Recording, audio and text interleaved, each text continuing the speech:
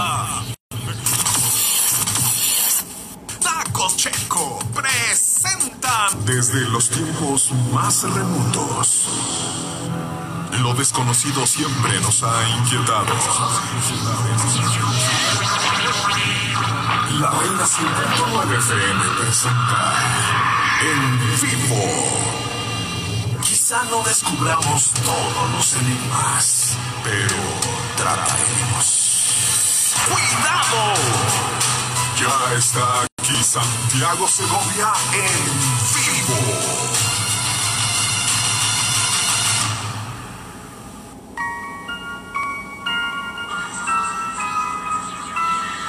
La siguiente historia está basada en hechos verdaderos. Esto que a continuación contaremos es un relato de Esteban, el hermano de Ramiro, que en paz descansa. Sentirás miedo.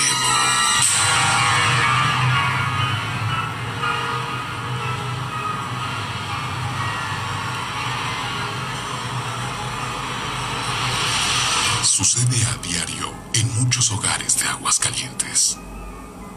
Las leyendas de que los muertos regresan a contarnos sus secretos. Lo que muy pocos saben es que siempre piden algo a cambio. El lugar es la habitación de Ramiro. Él vive en una de las tantas casonas viejas del antiguo barrio del Encino. Estamos a mitad de la madrugada. Todo parece una noche normal. Hasta que...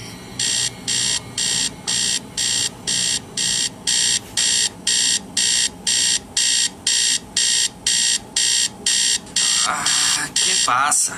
Maldito despertador, pero si apenas son las 4:15 de la mañana.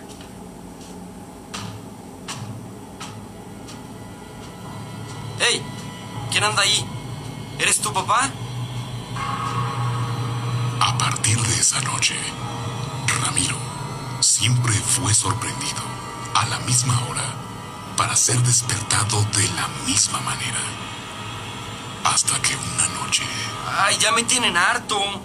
Seas quien seas, dime qué quieres. Aparécete de una vez. Una vez que Ramiro tomó el valor y retó al ser que se había negado a aparecer, se dio cuenta de que esa no fue la mejor decisión que pudo haber tomado. Después de eso, ya no pudo hablar. No podía moverse. Su cuerpo se sentía pesado como el acero. Su respiración se cortaba.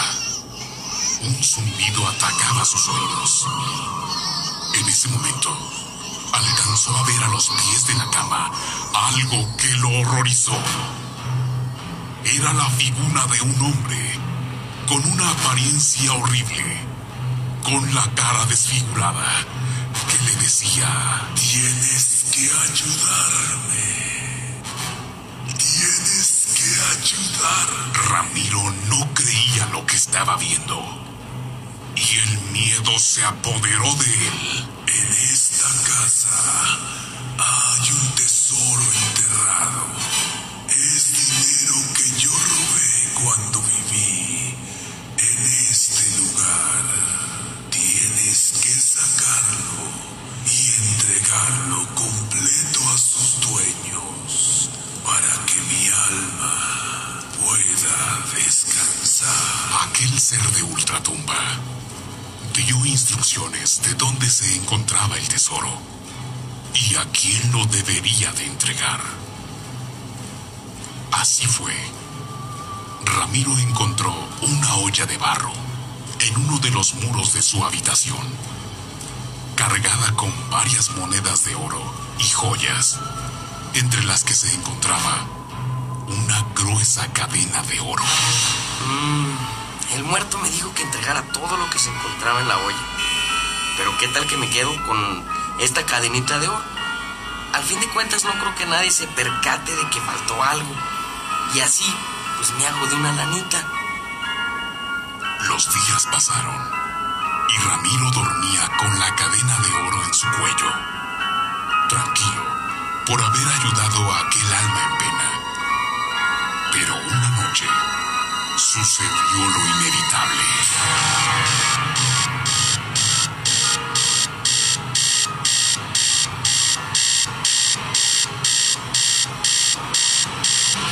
No puede ser.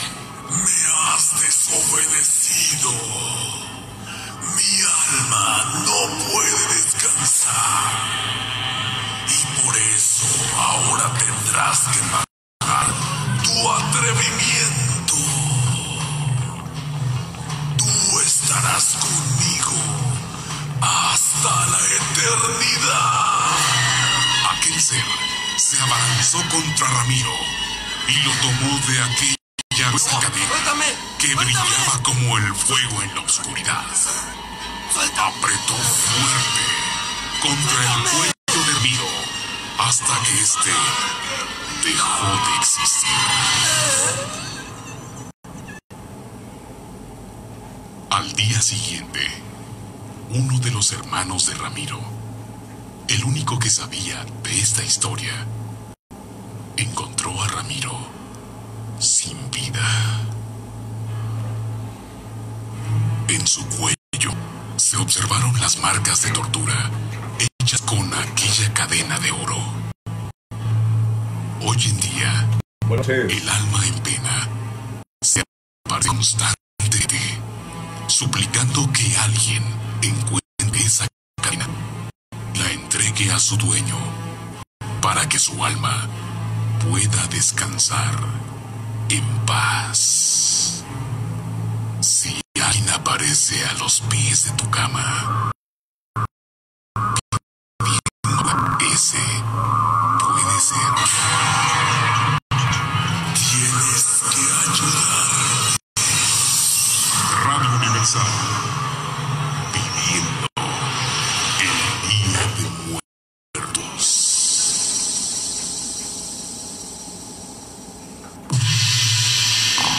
En un momento regresamos en vivo. Tacos de Checo, su lugar tradicional para saborear buen taco. Ven y disfruta nuestros deliciosos tacos de trompo, rachera, gringas, piratas. Mucho más, el lugar donde la comida y el ambiente generan una experiencia increíble. Llámanos y pide tu orden 439-0390, 439-0390. El after está en los tacos de Checo. Doctor Becerril, sucursal Miravalle, Doctor Gerardo Becerril y doctora Ana Aparicio te ofrecen pagar tu tratamiento dental en facilidades de pago. Cita tras cita, con tarjeta de crédito, con meses sin intereses, tarjeta de débito, con seguro de entrega. Doctor Becerril, sucursal Miravalle, te ofrece odontología de alta estética. Doctor Becerril, sucursal Miravalle, una sonrisa con marca. Previa cita al 136-499, 136-2499. Para hoy, mañana o cualquier momento, las mejores promociones las encuentras en Oxxo, como Vodka Absolute Blue o Vodka Absolute Raspberry de 750 mililitros, más 2 complementos a tu elección por 269 pesos. Oxxo, a la vuelta de tu vida. Consulta marcas y productos participantes en tienda. Válido el 9 de septiembre. El abuso en el consumo de productos de alta o baja graduación es nocivo para la salud. ¡Viva la libertad! ¡Viva la democracia! No podemos seguir viviendo en un país a medias. Es esencial que participemos plenamente en la vida pública. Una de las barreras, la violencia política contra las mujeres en razón de género, ahora está penada por ley. Sí, en la conquista plena de nuestros derechos políticos, estamos apoyadas por la ley. Para que a la democracia no le falten nuestras ideas, talentos y visiones, necesitamos tu participación plena. Contamos todas. Tú y yo somos los únicos que podemos elegir a nuestras autoridades. La libertad de elegir es nuestra. Quiero que nuestra opinión, nuestras ideas... Nada va a parar mi voto. Así como cuidamos nuestra salud, es esencial cuidar la democracia. Porque mi voto es esencial, se reanuda el proceso electoral y el 18 de octubre hay elecciones. Contamos todas, contamos todos. INE. Aviso importante, la lucha contra el COVID-19 es tarea de todos. No salgas si no es necesario. contingencia sanitaria no ha terminado. Por etapas, distintos sectores económicos reanudarán actividades siguiendo los protocolos de prevención y control. El uso de cubrebocas es obligatorio. Lava tus manos periódicamente, evita aglomeraciones y guarda la sana distancia. Sociedad y gobierno somos corresponsables en estas etapas de la reactivación económica. Si cumplimos, avanzamos. Subcomité Técnico Regional COVID-19 Sureste.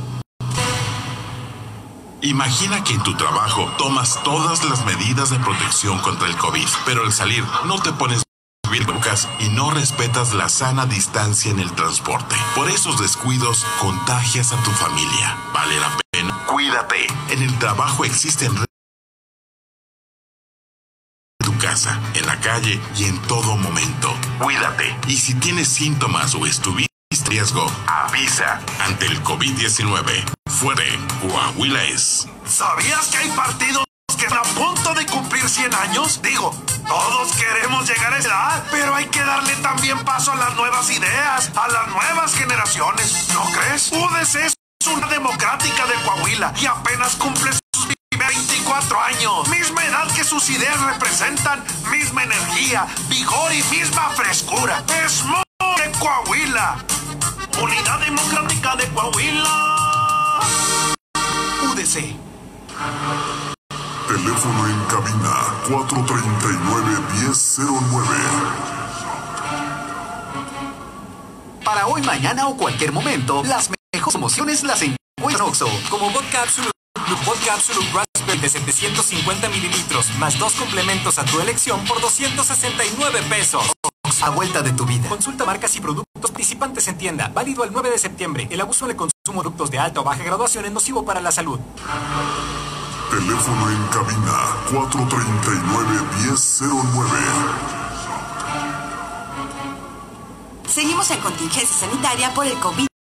En esta reactivación económica, por favor, no salgas de paseo, solo a tu trabajo y hacer compras necesarias. Los niños, adultos mayores, mujeres embarazadas deben quedarse en casa. Atiende las medidas de prevención. Si cumplimos, avanzamos. La lucha con el COVID-19 es tarea de todos. Subcomité Técnico Regional COVID-19 Sureste. ¡Mami! En el regreso a clases, no estás sola con tus niños. La Reina 100.9 FM te acompaña y te regala listas de útiles escolares y 3 tablets padrísimas para apoyar en las clases virtuales. Si quieres ganar, dile a tu niño o niña que haga de tarea un dibujo donde aparezcan los dos, madre e hijo, en plena clase virtual. Y mándenlo de volada a nuestro 844-254-8703.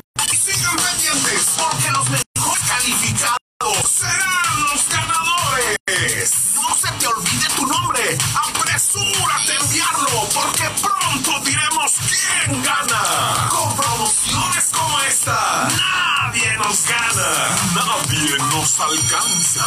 La Reina 100.9 FM, la que manda. Para que en los restaurantes evites contagiarte de COVID, sepárate. Un restaurante seguro es el que también separa a la gente en las mesas. Respetar la sana distancia en todo momento es obligatorio. Recuerda que juntar personas con las que no vives implica un alto riesgo de contagio. Por eso, sepárate. Ante el COVID-19, fuerte, Coahuila es. Yo soy Saltillo. Conoce la historia de nuestra ciudad en las cápsulas de Francisco Tobías. Pongan atención que ahora vengo a contarles de un amigo originario de Saltillo. Soy Francisco Tobías y en esta ocasión te platico de lo que conmocionó a todos los habitantes de esta hermosa ciudad de Saltillo, no tan lejano año de 1975. Saltillo era un destino turístico para muchos norteamericanos, tanto en verano como en las llamadas vacaciones de Semana Santa. El 3 de abril de ese año, la ciudad estaba tranquila, el bullicio poco. En el centro histórico, los paseantes aprovechaban para hacer las compras en el Mercado Juárez. Era común que los visitantes recorrieran que el Teatro García Carrillo, que la Plaza de Armas, con su palacio, por supuesto, nuestra hermosa Catedral de Santiago del Saltillo. Se podía ver ese día a los niños corriendo, por supuesto, persiguiendo a las palomas en la Plaza de Armas. Un grupo de personas entraron a la catedral por la calle de Juárez. de ese grupo. Un hombre se separó para subir por la Torre Sur, por unas escaleras en forma de caracol. Todo esto lo vio un oficial de tránsito y no prestó más atención, hasta que se dio cuenta que esa misma persona ya se encontraba arriba de la torre, en la mesa, para ser específicos. El Heraldo de Saltillo publicó que 2 agentes de tránsito se acercaron para convencerlo de no cerrar vacío. Otros medios dijeron que fue un elemento de la policía judicial. Lo que sí señalaron igual fue que el sujeto desconocido había sentenciado: acompáñame para que juntamente conmigo sientas lo que es morir. Mientras todo esto sucedía, la gente empezó a acercarse, unos para ayudar, otros por morbo y alguno que otro para dar aviso, que corrió a la fonda a las playas, ubicada atrás del Palacio de Gobierno, entrando y gritando lo que sucedía. Entre los comensales estaba el chihuahuense Adolfo González, por adopción, de oficio fotógrafo, quien rápidamente tomó su cámara, chisqueando de molestia, pues no tenía rollo, y aprovechando que su acompañante, Efren Lara, también fotógrafo, se había levantado fotográfico de este y salió corriendo rumbo al atrio de la catedral. Así, Adolfo logró una secuencia magistral de 3 fotografías, en las cuales se puede observar cómo el suicida, hasta ese momento desconocido, está en la cornisa de la torre, como aliento y después ya sin aliento, sin respirar, sin vida, el cuerpo ya se hizo. El caso del suicida desconocido se tornó al Ministerio Público, específicamente a la licenciada Martina Rodríguez Gil, quien, según pesquisas realizadas, supimos que el nombre del suicida era Crescencio Gómez Hernández Panza Verde, es decir, oriundo de León, Guanajuato. Traía consigo además unos cuantos pesos, $30 norteamericanos y un trozo de papel con el nombre de María Silvin y una dirección de Orange, Texas. Esta es la historia de un foreño que llegó a esta hermosa ciudad y decidió quitarse la vida lanzándose al vacío desde la Torre Sur de la catedral. El motivo nunca se supo, pero lo que sí sabemos es que Adolfo González, el fotógrafo, ganó el Premio Nacional de Periodismo otorgado por el Club de Periodistas de México, y si se preguntan por el cuerpo, ese nunca fue reclamado. ¡Extra! Aviso de ocasión, usemos el bocas. Anuncio publicado en Reina 100.9 FM en el mes de agosto del año 2020. Gracias por acompañarme. Soy tu amigo Francisco Tobías y yo soy de Saltillo.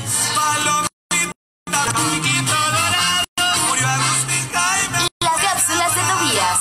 Yo soy de Saltillo. Teléfono en cabina 439-1009. Los tacos de Checo, su lugar tradicional para saborear un buen taco. Ven y disfruta nuestros deliciosos tacos de trompo, de arrachera, guinas, piratas, de alambre, aguja y mucho más. Lugar donde la comida y el ambiente generan una experiencia increíble. Llámanos y pide tu orden 439-0390, 439-0390. El after está en los tacos de Checo. Tus miedos. Historia de muerte. Hace algunos días, Manuel aceptó ir de fin de semana a la hacienda donde vivía la muy ancianita abuela Jaime, su amigo desde hace más de 40 años. De verdad, te juro que siento que alguien me observa. No creo, eso te pasa por andar de desvelado. Y hasta alucinas. Si asustan es solo en el cuarto de los Trevejos. ¿Cómo va a estar alguien vigilándote? Hazte para allá. Mejor ven a ver esto. Es de mi casa. Tenía como 1 o 2 años. Te ves bien gracioso con tu trajecito azul. No manches. No sé, abuela. Tengo un mal presentimiento. Como si algo inesperado estuviera a punto de pasarme. Tranquilízate, hijo. ¿Qué? ¿Qué traes ahí? Mi foto. La encontré en el cuarto de los liches y me la voy a llevar a la casa para que la vean mis hijos. El resto del día pasó sin novedad. A medianoche todo estaba en calma. ¡Auxilio! Jaime se revolvía en la cama como si tuviera un gran peso encima de su pecho. ¡Auxilio! ¡Por favor! Jaime, ¿qué pasa? ¡Reacciona! Jaime, despierta, ¿qué tienes? El retrato fue él. ¡Mi retrato! Fue como si la foto saliera de su marco para atacarme. Estás loco. Seguro fue una pesadilla. Yo estaba dormido cuando sentí que algo muy pesado subía sobre mí. Cuando abrí los ojos, vi que a la imagen del retrato no es un sueño. Sus ojos se me acercaron hasta tal punto que podía. Me decía: Jaime, por tu culpa estoy muerto. Por tu culpa, por tu culpa, tu culpa.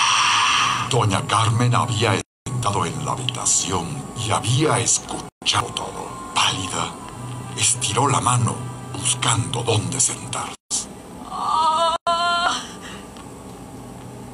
Lo sabía. Sabía que estaba maldito. ¿Qué pasa, abuela? ¿De qué hablas? El retrato, hijo. Esa foto no es de ti, sino de tu hermano Martín. ¿Hermano? ¿De qué hablas, abuela? Cuando tú tenías 2 meses de edad, tu hermano Martín tenía casi 2 años. Pocos días después de que le tomaron esa fotografía, tu madre estaba bañándolo en la tina de la casa y... Sigue. Tú comenzaste a llorar. Tu madre dejó solo a Martín para atenderte. Fue solo un minuto. Pero cuando entró al baño Martín,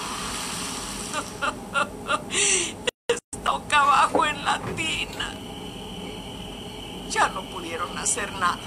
Tu madre nunca se perdonó lo que ella considera una imprudencia de su parte. Por eso nos pidió que jamás te dijéramos lo que había pasado. No quería que tú le reclamaras algún día su distracción. Y sí que es impresionante. Por eso creíste que esa fotografía era tuya. Es extraño. Pero cuando tenía la fotografía en la sala y pasaba frente a ella, sería como si me siguiera con los ojos. Si me quedaba mirándola fijamente, hubiera podido jurar que movía los labios.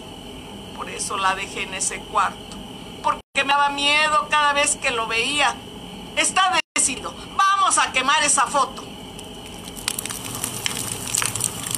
Sin esperar, la señora tomó el marco y se dirigió a la cocina. Estando ahí, prendió fuego a aquel retrato. Hace mucho tiempo que debía hacer esto. No vamos a poder dormir, así que les voy a preparar un café. El ambiente era extraño. Además del miedo que sentía en ese momento, se percibía un silencio expectante en el interior de la casa. ¿A dónde vas, Jaime? Al baño, no se preocupe. Mientras Jaime salía de la cocina, no podían evitar comentar el suceso. Es inquietante eso que platicas. Nunca me imaginé que Jaime hubiera tenido un hermano. Mejor no haberlo sabido.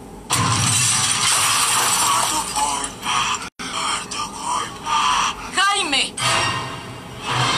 ¡Jaime! Al escuchar el angustioso grito, salieron corriendo de la cocina y se dirigieron. Buenas noches a todos. ¡Jaime! Gracias. ¡Jaime! Jaime estaba muerto y entre sus manos sostenía algo que los horrorizó. La fotografía de Martín. ¡Jaime! ¡Jaime! Radio Universal. Viviendo el Día de Muertos. Continuamos por la Reina 100.9.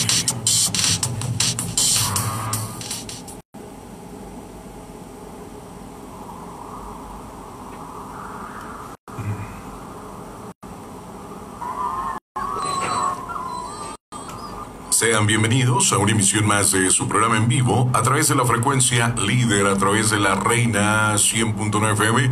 Muchísimas gracias también a través de Radio Patos, en General Cepeda, Coahuila. A través de Radio Patos, con mi buena María Antonio y Ruiz. Muchas gracias, mi amiga.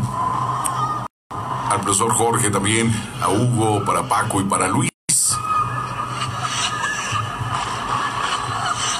Que ellos tienen su programa de leyendas de todos los domingos de 9 a 11. Interesantes leyendas en General CP en la región. Muy padre las leyendas de aquellos rumbos. Los escucha mucha gente que está en la Unión Americana también.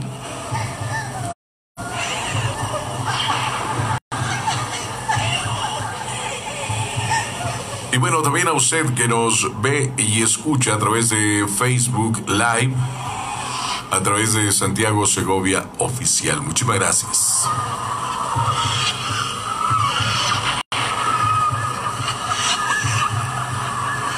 Ahí para todos los que ya nos están viendo a través de Facebook, ahí en Chihuahua, mi buen amigo Juan Cadena, Liz Castañeda, saludos también, Álvaro Guadalupe Mantelongo, Alan Samaniego, Cristi Rodríguez, en la satélite, para Marce y Joana, saludos.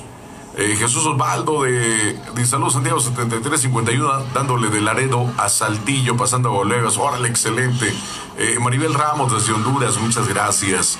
También mi buena amiga Tania Burciaga, la licenciada Tania Burciaga, para su señor padre, Ramón Burciaga, también le mando un saludo. Muchísimas gracias allá en Ciudad Acuña. Y bueno, también déjeme, le mando un saludo a nuestro buen amigo, no recuerdo ahorita el nombre de esta persona, pero él está ahora sí que en el, pues aquí en el Cerezo Varonil, lo conocen como el perro, creo que es el señor Rodríguez, creo, déjame.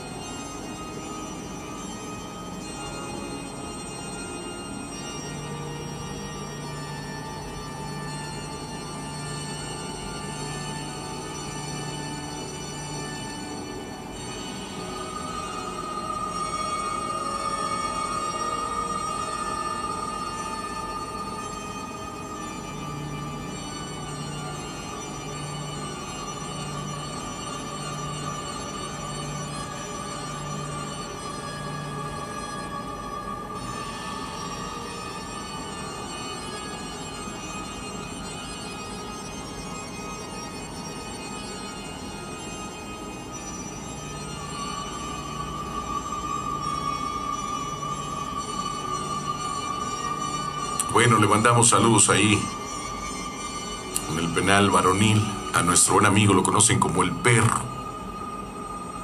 Le mando saludos a su familia, creo que está allá en Nuevo Laredo. Le mandamos saludos, que siempre nos sintonizan. De hecho, me decía su esposa que ya le había comprado hasta una bocina nueva para que nos sintonizara, ¿ok? Qué bueno, muchísimas gracias, amigo. Eduardo Hernández, muchísimas gracias, Eduardo. Muchísimas gracias. Edmundo Martínez, saludos, Santiago de Mirasierra. Colonia Zaragoza también. Tiffany desde España. Buenas noches, México. Buenos días, España. Desde Honduras, de Ciudad Acuña también. Muchas gracias a todos los que nos sintonizan y nos ven a través de la transmisión de Facebook Live como Santiago Segovia Oficial. Ya conocen nuestro teléfono, nuestra vía telefónica de WhatsApp es 844-254-8703. Vía telefónica 439-1009. Joseph, muchas gracias, Joseph. Bueno, ayer ya regresamos, Para el jabalí operador del Conveyor, aquí en Magna Formex, todas las noches escuchamos. Muchas gracias, Sebastián. Muchísimas gracias a todos los que nos sintonizan a esta hora, Saludos, historia de la Morelos. Fíjese, José Rivas, a mí no se me ha cortado la transmisión. Eduardo Hernández, adelante, ya sea que nos le quieran mandar vía WhatsApp o nuestro teléfono directo también. Subí ayer una historia que les di lectura, el hombre que huyó del infierno.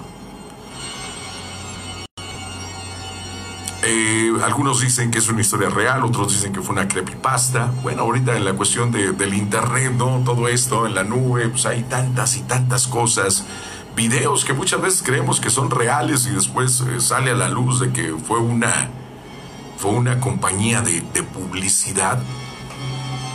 A la familia Bernal Hernández, que te escuchamos en Mirasierra, muchísimas gracias. Dice, buenas, te escucho desde la Europa, me encanta tu programa. Bueno, pon una foto ahí de perfil de Valentín Elizalde, una persona que tuve el gusto de conocerlo, comer con él inclusive, ahí en la Nacua, en Monterrey, a un lado del Rey del Cabrito, ahí en Constitución, ya hace algunos años, hace ya muchos años, tuve la oportunidad de estar comiendo ahí con Valentín Elizalde, muy buena persona.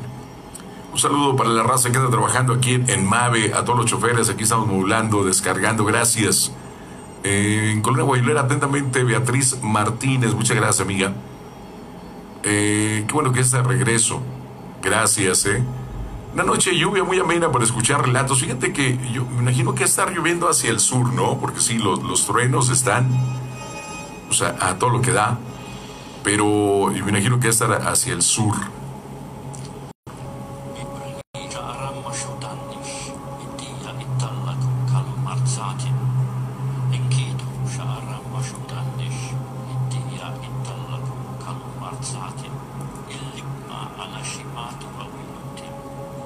Señor Rodríguez, muchas gracias. Saludos en San Ramón. Javier Urbina, gracias, Javier. Dice, buenas noches, Santiago, quisiera contarte una historia. Dice que es allá por Oceanía, está lloviendo, Pues manejen con precaución, amigos. Vamos a manejar con mucha precaución. 25 ya para que sean las 12 de la medianoche.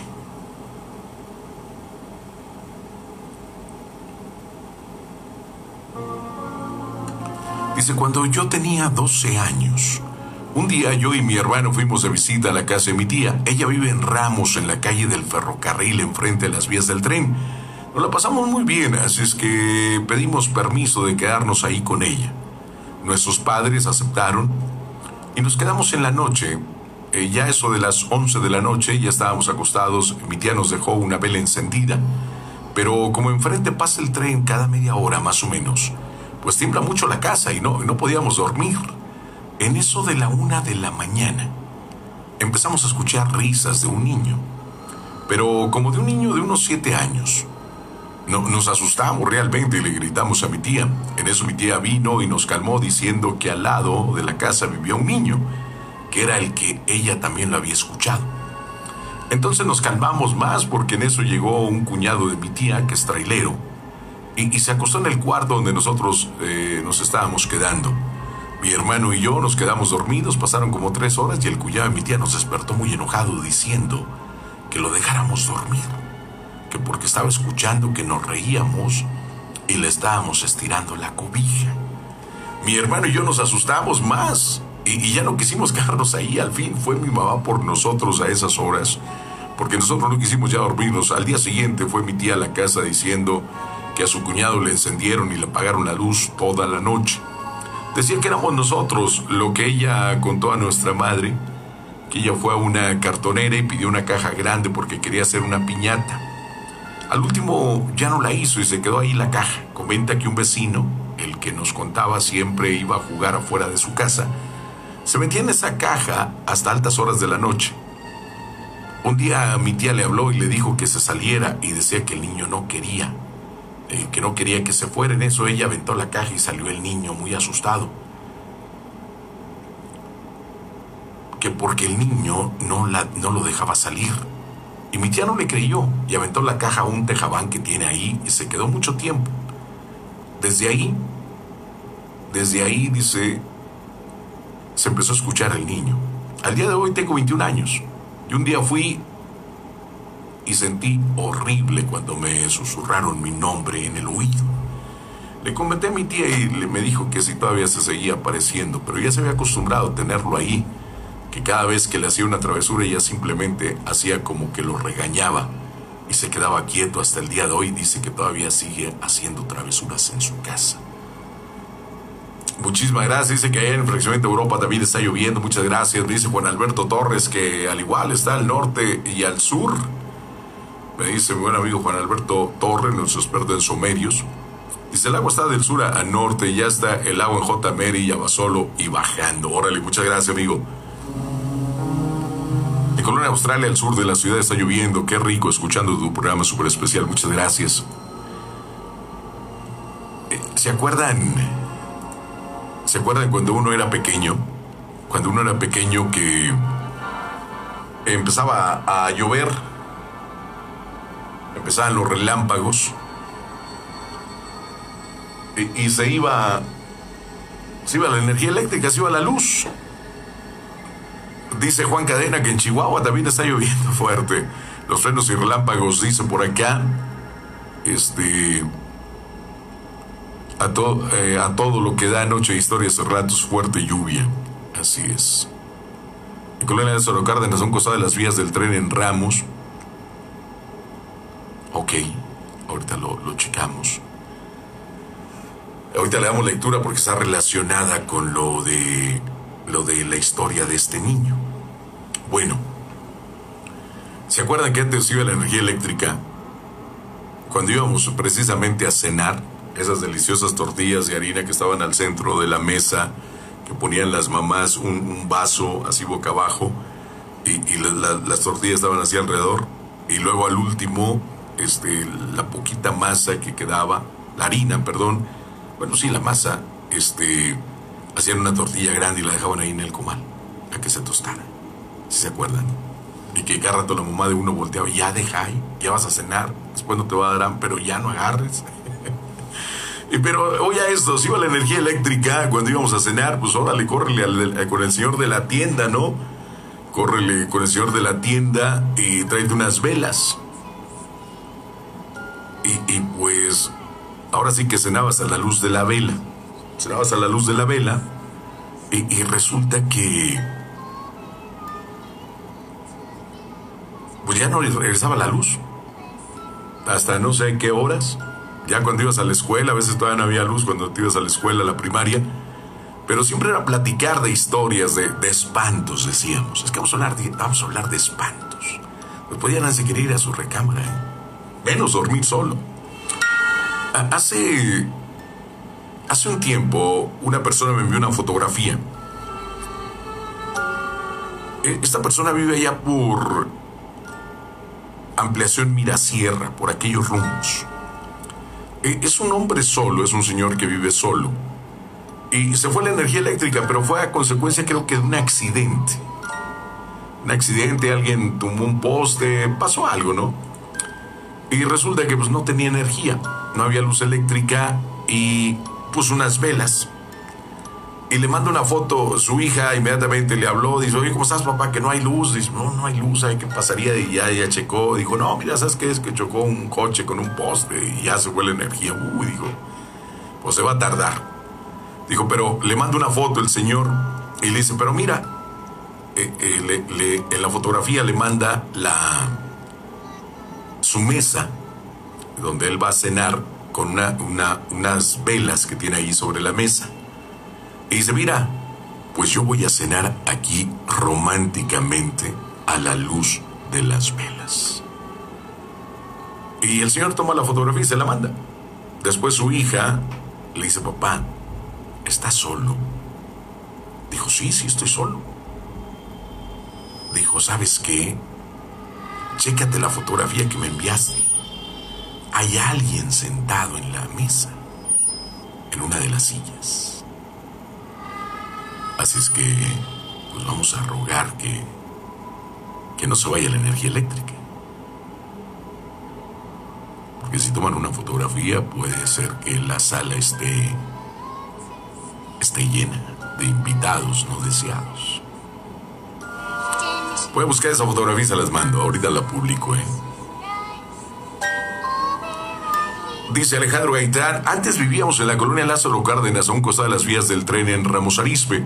Y en la casa había un niño que prendía la licuadora, bajaba la palanca del baño, ¿qué dice?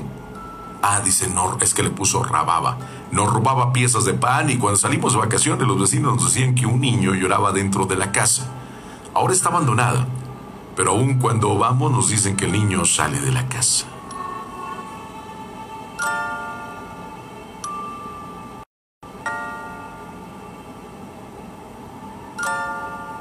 Saludos, muchísimas gracias.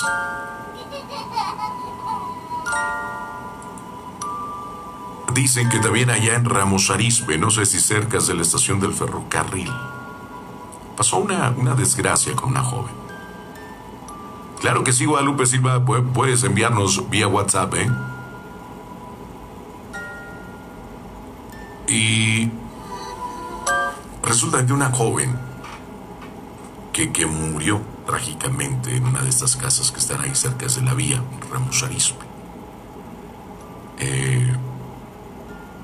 Dicen que no trataba muy bien a sus padres. La gente que vive cerca de por ahí asegura que se escuchan los lamentos de esta joven, los gritos, todavía.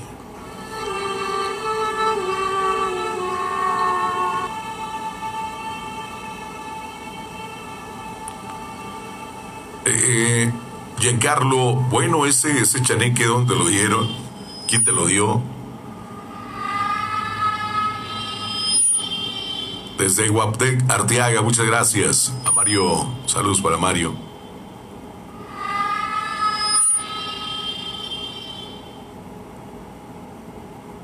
Sí nos pueden enviar vía WhatsApp. Dice, ya empezó a llover.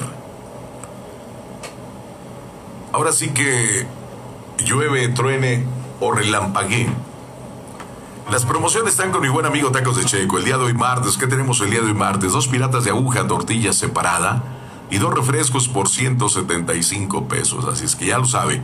2 piratas de aguja, tortilla separada y 2 refrescos, 175 pesos solamente.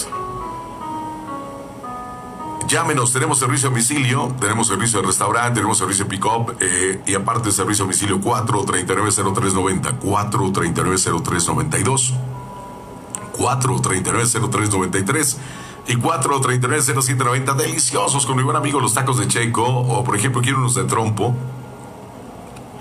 quiere una gringa también, tortita de harina, queso y trompo, imagínense. Quiere de arrachera, quiere de aguja, quiere de alambre. Frijoles a la charra, frijoles con arrachera y queso, también unos totopitos con queso así encima. No. Otra cosa con mi buen amigo los tacos de Checo. Estamos en Navasolo, Colonia Guanajuato, a un lado de la iglesia del Padre Nuestro, ahí donde huele riquísimo. Ahí es, y le estamos atendiendo así, miren, pero rapidito, ahí con mi buen amigo los tacos de Checo. Así es que ya lo sabe. Hoy martes, 2 piratas de aguja, tortilla separada y 2 refrescos por 175 pesos.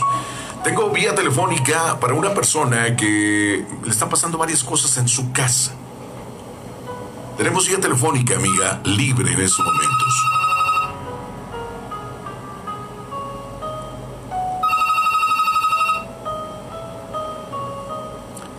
Saludos, Valentín Martínez, ¿qué tal? Buenas noches, vamos vía telefónica. Bueno. Nadie.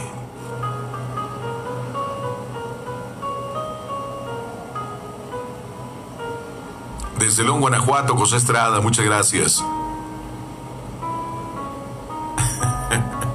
Dice Marta, dice, ay Santiago, qué bárbaro, voy a tomar una foto a ver si tengo gente invitada en la mesa.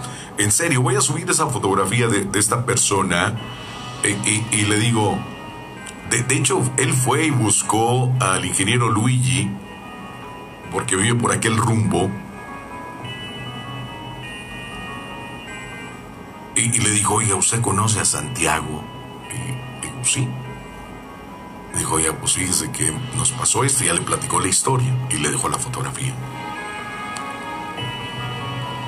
Y pues sí hacen travesuras, sí hacen travesuras. Muchas veces hay que conocer el origen de esos muñecos, porque muchas veces, si tú buscas, siempre que hablamos de duendes y todo esto, de elfos, se dice que hay que activarlos. Y si buscas en internet, pues va a haber miles de formas de cómo activarlos. Y hay unas muy peligrosas. Vamos vía telefónica, sí, buenas noches. Nadie. Bueno. Fíjese que hablando por ejemplo, de aluches, ¿sí? Dice Alejandro Gaitán. Así es, Santiago. De hecho, nuestra exvivienda está cerca de donde sucedió esa trágica muerte de esa vecina. El día que ella murió, en la segunda planta de la casa de sus papás, en la recámara, se formó la silueta de un demonio. Betito, su hermano, fue el que nos llevó a presenciar esa imagen. De hecho, le dejamos de hablar porque nos decían que tenía el diablo.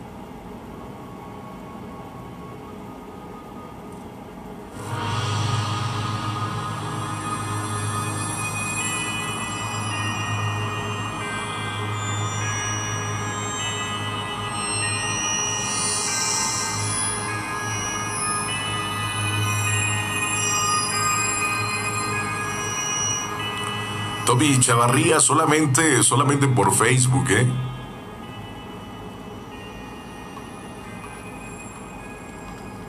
Mira, los perros más que nada empiezan a aullar, ¿verdad?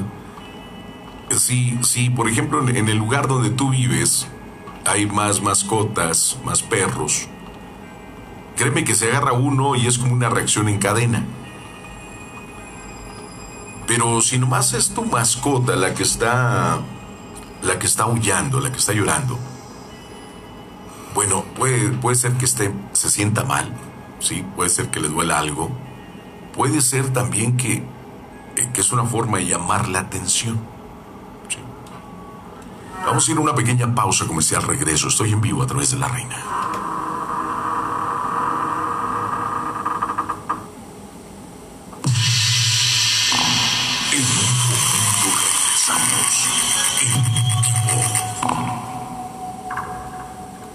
Para hoy, mañana o cualquier momento, las mejores promociones las encuentras en Oxxo. Como Vodka Absolute Blue o Vodka Absolute Raspberry de 750 mililitros, más 2 complementos a tu elección por 269 pesos. Oxxo, a la vuelta de tu vida. Consulta marcas y productos participantes en tienda. Válido el 9 de septiembre. El abuso en el consumo de productos de alta o baja graduación es nocivo para la salud.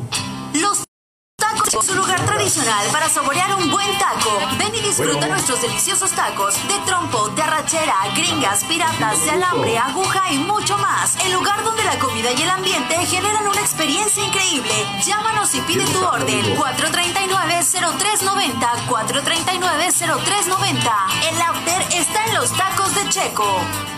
En México está creciendo la esperanza, un movimiento que se vuelve cada día más grande con la honestidad, las propuestas y la alegría de nuestra gente. Estamos unidos y eso nos hace más fuertes para transformar lo que parecía imposible cambiar. En cada ciudad, en todas las regiones, somos más los mexicanos con Morena y contigo seremos la mayoría que va a comenzar un nuevo capítulo en la historia de México. Vente a Morena, la esperanza de México. Juntos haremos historia. Atención, si sospechas que tienes COVID-19 o ya diste positivo, avisa. Infórmale a tus familiares y amigos con los que tuviste contacto en los últimos 15 días. Que no te dé pena, es por su bien. Si les avisas, puedes cortar la cadena de contagios. Recuerda que, aunque no tengas síntomas evidentes, ya puedes contagiar. Resguárdate y sobre todo, avisa. Ante el COVID-19, fuerte, Coahuila es. Para hoy, mañana o cualquier momento, las mejores promociones las encuentras en Oxxo. Como Vodka Absolute Blue o Vodka Absolute Raspberry de 750 mililitros, más 2 complementos a tu elección por 269 pesos. Oxxo, a la vuelta de tu vida. Consulta marcas y productos participantes en tienda. Válido el 9 de septiembre. El abuso en el consumo de productos de alta o baja graduación es nocivo para la salud. Quiero ser parte de las decisiones de Coahuila. Tengo derecho a votar y quiero que mi voto cuente. Perdí mi INE. Solicité una reimpresión y vine por ella porque mi libertad para elegir es esencial. Si la perdiste, tienes hasta el 6 de octubre para pedir tu reimpresión y hasta el 16 de octubre para recogerla. Haz el trámite. Tu voto es esencial. Contamos todas, contamos todos. INE.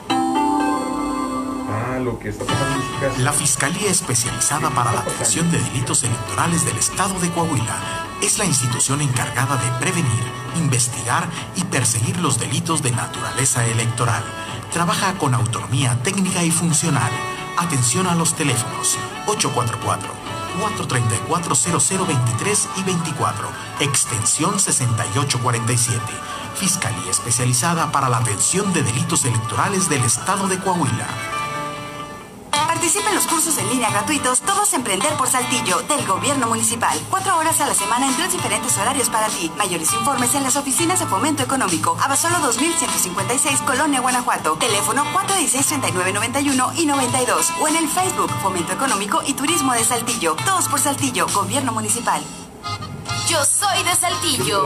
Conoce la historia de nuestra ciudad en las cápsulas de Francisco Tobías. Pongan atención que ahora vengo a contarles de un amigo originario de Saltillo. Hola, soy Francisco Tobías y en esta ocasión te platico de un hecho que conmocionó a todos los habitantes de esta hermosa ciudad de Saltillo en el no tan lejano año de 1975. Saltillo era un destino turístico para muchos norteamericanos, tanto en verano como en las llamadas vacaciones de Semana Santa. El 3 de abril de ese año, la ciudad estaba tranquila, el bullicio era poco En el centro histórico, los paseantes aprovechaban para hacer las compras en el Mercado Juárez. Era común que los visitantes recorrieran que el Teatro García Carrillo, que la Plaza de Armas, con su palacio, por supuesto, nuestra hermosa Catedral de Santiago del Saltillo. Se podía ver ese día a los niños corriendo, por supuesto, persiguiendo a las palomas en la Plaza de Armas.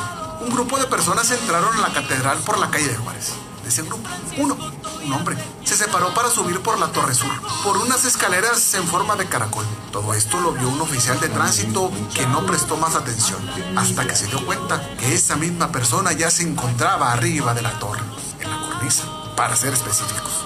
El Heraldo de Saltillo publicó que 2 agentes de tránsito se acercaron para convencerlo de no saltar al vacío. Otros medios dijeron que fue un elemento de la policía judicial. Lo que sí señalaron igual fue que el sujeto desconocido había sentenciado: acompáñame para que juntamente conmigo sientas lo que es morir. Mientras todo esto sucedía, la gente empezó a acercarse, unos para ayudar, otros por morbo y alguno que otro para dar aviso. Un niño que corrió a la fonda a las playas, ubicada atrás del Palacio de Gobierno, entrando y gritando lo que sucedía. Entre los comensales estaba el chihuahuense Adolfo González, saltillense por adopción, de oficio fotógrafo, quien rápidamente tomó su cámara, chisqueando de molestia, pues no tenía rollo. Y aprovechando que su acompañante, Efren Lara, también fotógrafo, se había levantado al baño, tomó el equipo fotográfico de este y salió corriendo rumbo al atrio de la catedral. Así, Adolfo logró una secuencia magistral de 3 fotografías, en las cuales se puede observar cómo el suicida, hasta ese momento desconocido, está en la cornisa de la torre. Cómo va cayendo y después ya sin aliento, sin respirar, sin vida, el cuerpo yace en el piso. El caso del suicida desconocido se tornó al Ministerio Público, específicamente a la licenciada Armandina Rodríguez Gil, quien, según pesquisas realizadas, supimos que el nombre del desconocido era Crescencio Gómez Hernández, panza verde, es decir, oriundo de León, Guanajuato. Traía consigo además unos cuantos pesos, $30 norteamericanos y un trozo de papel con el nombre de María Silvin y una dirección de Orange, Texas.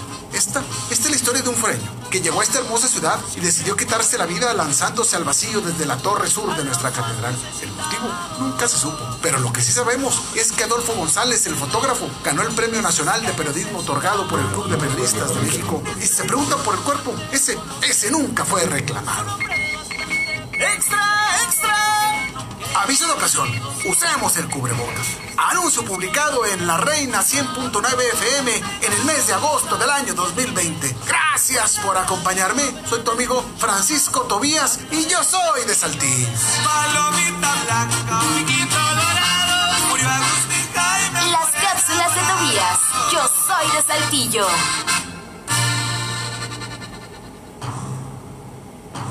Ya estamos de regreso para contar más historias de terror en mi vivo.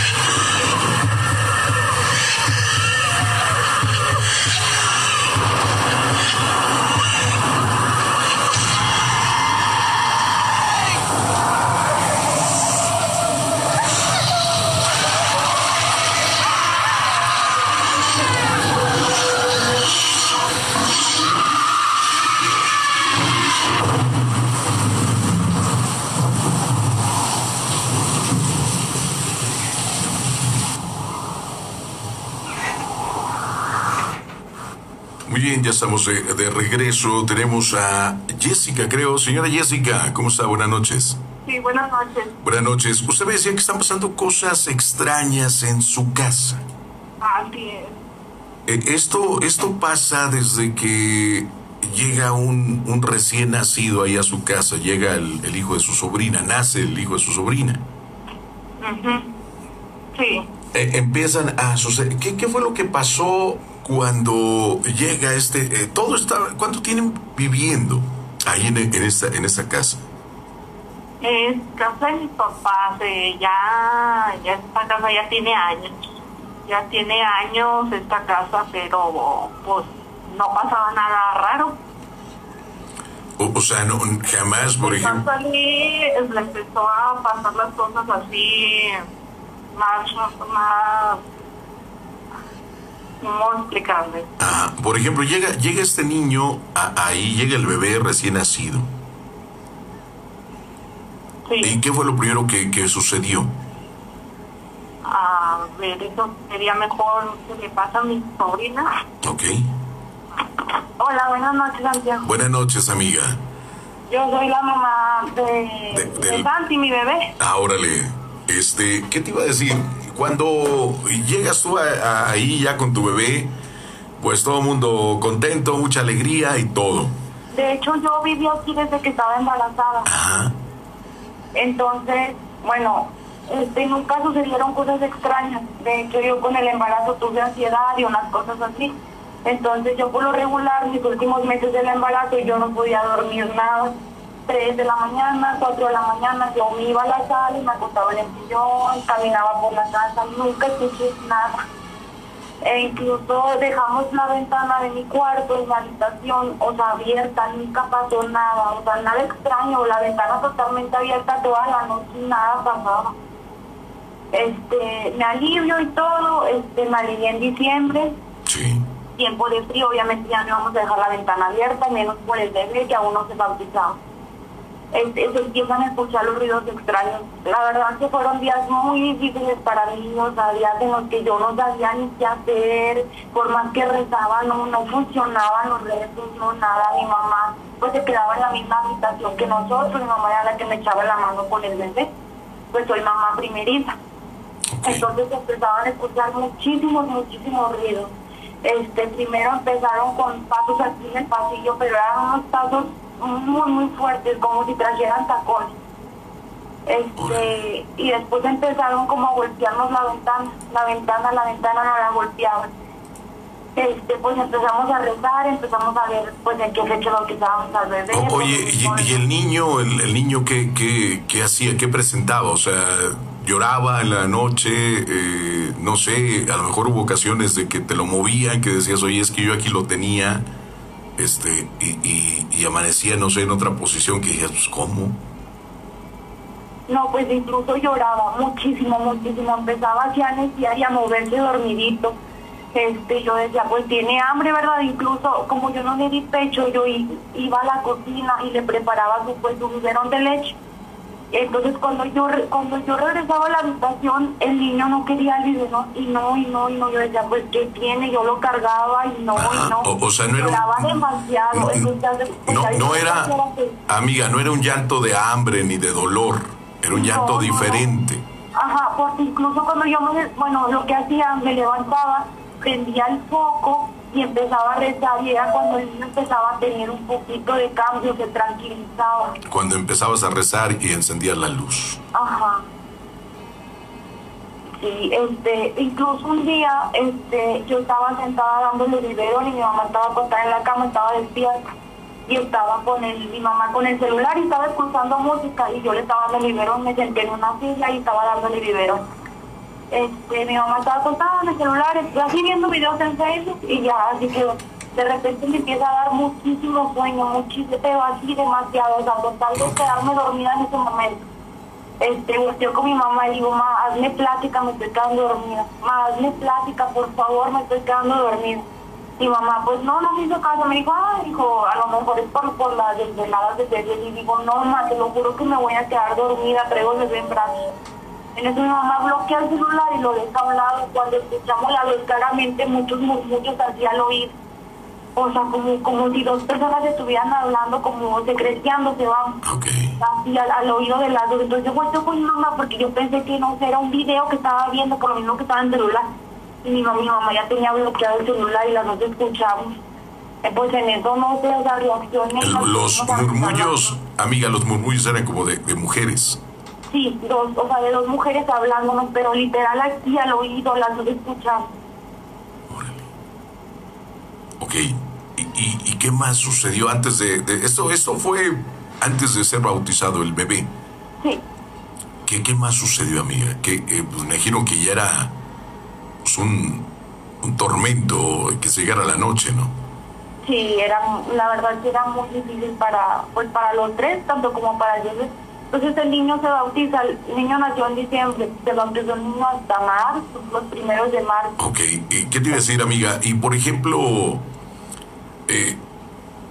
¿qué fue, bueno, apresurar todo esto, pero protegieron al niño con lo que se utiliza, con las tijeras en forma de cruz, todo esto, palma bendita?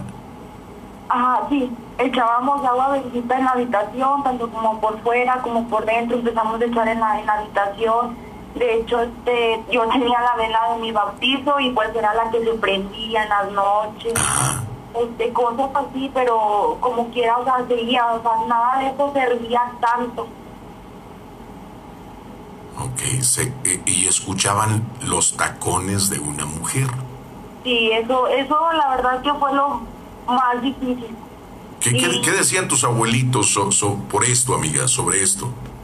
No, pues la verdad que mi abuelito sí dijo de que no, es que el niño se tiene que bautizar a la villa. O sea, pero no te comentó, oye, pues yo antes había escuchado esto, o aquí en la casa al construirla encontramos esto o aquello.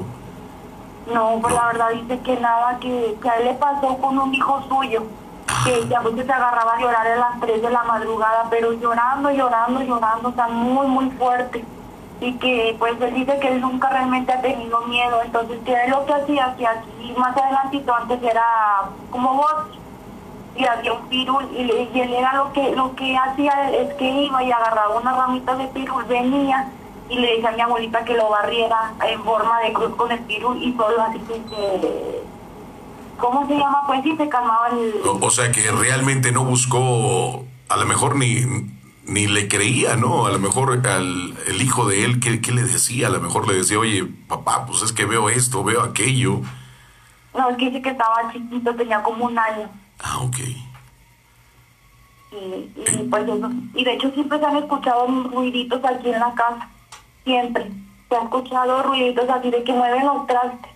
O sea, los movían. Incluso, a veces como la casa es de 2 pisos y vivimos en el piso de arriba, se escuchaba como si abrieran la puerta, o sea, muy clarito, donde que, o sea, hacían movimiento de abrir la puerta y subían los escalones.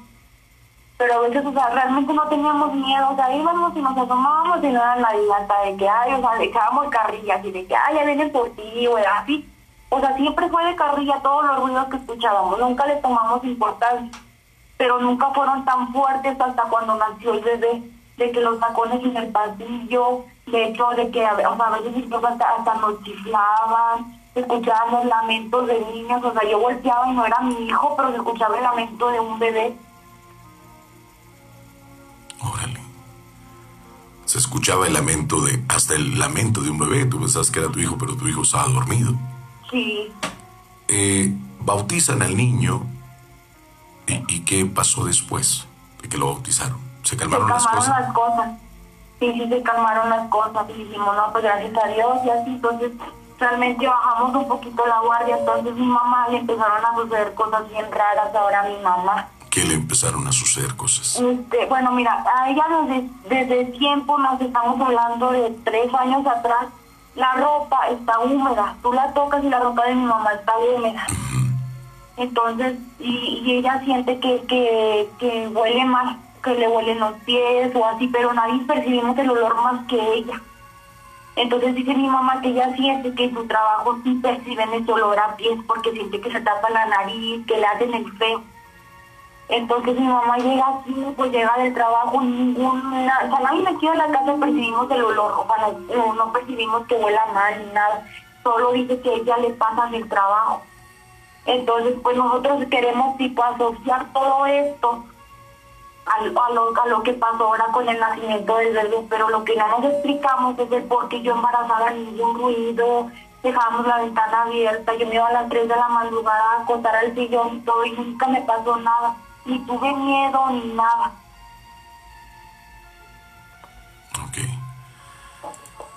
Hasta ahora que nació el bebé.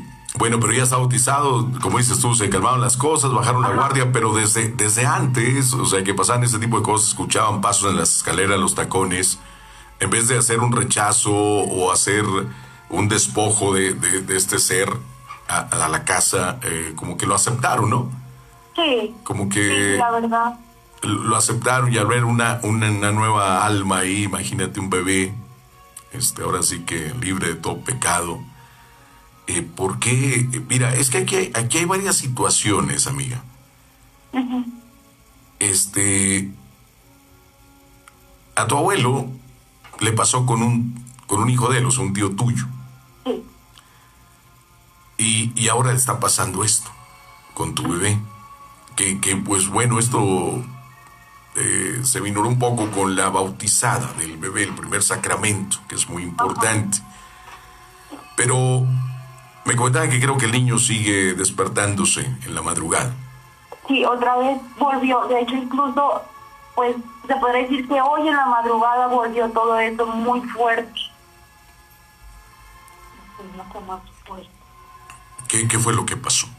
Bueno, y ya era tarde, eran como las 4:30 de la madrugada, entonces el niño se empieza a poner necio. Entonces yo dije, pues, ¿quiere biberón? Bueno, entonces, pues yo así sin miedo alguno, no escuché nada, o sea, el niño se pone necio, entonces le pongo una almohada atravesándolo ahí para que no, porque como es muy inquieto el niño. El niño todavía estaba dormido, pero inquieto, y dije, pues ya, yo digo que no tarda en despertarse por biberón. No, entonces yo lo que hago es que lo atravieso la almohada, me levanto la cama, abro la puerta y me dirijo hacia la cocina. Entonces, últimamente estamos dejando un cirio en un plato de Tetris. Le echamos agua al plato y dejamos el cirio prendido. Entonces, abrimos una Biblia ahí, o sea, ahí en la misma cocina, la dejamos en la mesa, la Biblia con el cirio. Toda, te estoy diciendo que era un poquitito menos de la mitad del cirio, de eso puro eso. O sea que se consumió muy rápido. Sí, o sea, demasiado, o sea, digo, ya lo hemos hecho antes y nunca se había consumido tanto así, lo seguimos comprando donde mismo, el CIR. Entonces, se derritió, pero la verdad es que yo no sentí miedo, la verdad que iba un poquito pues dormida, ¿verdad? Entonces lo que hago es que lo apago y dejé la Biblia abierta, lo apago y ya, voy, prendo el foco. Ahora sí, ya pues iba a preparar el biberón, eché el agua y todo. Entonces, al echar el agua, pues estaba medio dormida, empecé a escuchar como pasos en el pasillo, muy fuertes, pero se escuchaba, o sea, no eran tacones, se escuchaba como si fuera un zapato de esos de los que usan pues los hombres de seguridad. Okay. Entonces, dije, la verdad que ya no presté atención, no, pues alguien se levantó al baño, no sé. En eso, pues se dejan de escuchar los pasos, y o sea, me le pegaron a la ventana de la cocina. Así fuerte, o sea, como si le hubieran dado con el puño cerrado a la ventana. Órale. Fue ahí cuando ya sentí una mala vibra, la verdad sentí una mala vibra, sentí así, pues hasta escalofrío. Y dije, no, y ya van a empezar de nuevo. No, pues preparo el biberón y ya apago el foco y me vengo a la recámara. Me acuesto y intento darle el biberón al niño, y el niño no rechazó el biberón totalmente, no lo quiso. Y se le quieto. Entonces dije, pues entonces, ¿qué es? O sea, digo, si no quiso el biberón, ¿qué es? En eso se empieza a escuchar en la habitación, que es la recámara de mi abuelita, y se empieza a escuchar como si le pegaban a la puerta y a la ventana, y como, o sea, como si estuvieran mostrando algo pesado en la habitación. Entonces pongo atención al niño bien inquieto, y lo cargué porque estaba así, bien inquieto, lo cargué, y él dormido, inquieto pero dormido. Y no, yo otra vez ya cargándolo le intento dar el biberón y no lo quiso. Entonces en eso escucho un lamento de una niña, literal de una niña, que escuchó como si le doliera algo, como si se estuviera quejando. ¿Y en tu casa no hay niñas? Sí, hay una niña, sí. Pero no era ella. No era ella. Afuera o sea, literal, afuera de la casa, como si fuera afuera de la ventana de mi habitación, pero fue muy leve. el lamento, y luego así, de la nada se quitó. Así es, amiga. Ahora tenemos, aquí hay una niña de casi 2 años, o sea, se lleva casi el año con mi niño. Ajá. Te lo juro que cuando ella nació y todo, nunca escuchamos nada, nunca nada, o sea, nada. O sea, la niña también vive así, ahora en diciembre ya cumple sus 2 añitos. Y con ella no pasó nada, su mamá no sintió nada, no pasó nada, ningún ruido ni nada. Todo esto pasó hasta que nació mi bebé, a pesar de que aquí hay una niña. De hecho, la niña esta apenas la van a bautizar. Ok. Y por ejemplo, ya tu bebé, ¿cuántos meses tiene? 8 meses. 8 meses. Y también se sigue despertando en la madrugada, inquieto, como dices tú, te dices, tal vez tiene hambre, pero no es de hambre, no es de dolor, no es nada. Algo más está pasando. Me llama mucho la atención de los tacones de mujer, pero también los zapatos dices, como los pasos de un hombre y el golpe en la ventana, como si les hubiera molestado que hubieras dejado la Biblia abierta. ¿En qué salmo o en qué versículo? Es que es una Biblia cristiana, algo así. Entonces mi mamá me la dio hace poquitito, entonces dice, dice el apartado dice, se fue la maldad, algo así, o sea, fuera la maldad, o sea, en ese apartado la dejé abierta. Así es. Fíjate que, te digo, me llama mucho la atención que ha pasado en 2 bebés, en varones, en diferente generación, en esa casa, en ese lugar. Los ruidos que se escuchan son los tacones y como antes de ser bautizado, como murmuraban esas mujeres, ¿no? Sí, y que arrastraban algo en el pecho, o sea, como algo pesado. De hecho, una vez escuchó, pero bien clarito antes de bautizar al bebé, como si hubiera movido una cosa, una mesa o algo de fierro, se escuchó rechino, pero así, o sea, feo, así en el pasillo. Bueno, pero ya después de haberse bautizado se apaciguó todo de lo de las murmullos. Bueno, después del bautizo, a los 2 meses, algo pasó en mi habitación que me perturbó mucho, la verdad que no sabía qué hacer porque se vino un olor intenso a drenaje en mi habitación. ¿Y qué más sucedió, amiga? Bueno, fue ese olor a drenaje demasiado feo, salía a mi habitación a drenaje, o sea, y no había una explicación, o sea, no había como que algo que estuviera abierto en la habitación o algún tubo, o sea, no había explicación. Bueno, se viene el olor a drenaje demasiado fuerte, el niño otra vez me empieza inquieto, en el día ya no dormía, o sea, pero lo que más me sorprende y pues nadie nos lo ha logrado explicar el porqué del olor a drenaje. Bueno, amiga, definitivamente algo más hay en ese lugar que lo detecta que lo detecta tu bebé. Por ejemplo, lo que le pasaba a tu bebé antes de ser bautizado, digamos que pues, las famosas brujas, ¿no? El escuchar los murmullos de las mujeres, los ruidos en el techo y todo esto. Se calmó con lo de... pero él todavía presiente algo porque él despierta, está muy inquieto en las madrugadas. Sí. Yo pienso que eso tiene mucho más tiempo ahí. Por ejemplo, los zapatos de esos, los tacones de esa mujer. Quienes no han buscado la historia de la casa. No, pues por ejemplo esta casa, bueno, aquí al lado está otra casa. Y ahí esa fue herencia de mi bisabuelo hacia mi abuelito. Pues imagínate, desde el bisabuelo. Eso es una casa muy antigua. Sí, bueno, esa fue al lado, o sea, muy antigua, o sea, fue herencia de mi abuelito. Y ahí sí cuentan unas historias, pero bien feas, la verdad. Aquí de la casa de al lado, sí, mis abuelos, ahí sí, de esa casa, sí, unas historias bien feas. ¿Y qué platican de esas historias? ¿Qué historias son? Mi abuelita dice que una vez le estaba acostado así pues en su habitación con mi abuelito. Entonces le dieron ganas de ir a orinar, entonces se levanta, dijo orinar, entonces va y orina Está en el baño y en eso escucha como le gritan en la ventana, pero así, o sea, una mujer, o sea, un lamento, pero le gritan en la ventana, así lamento, lo echó la mujer. No, pues que como pudo, se levantó el pantalón y vámonos a la habitación.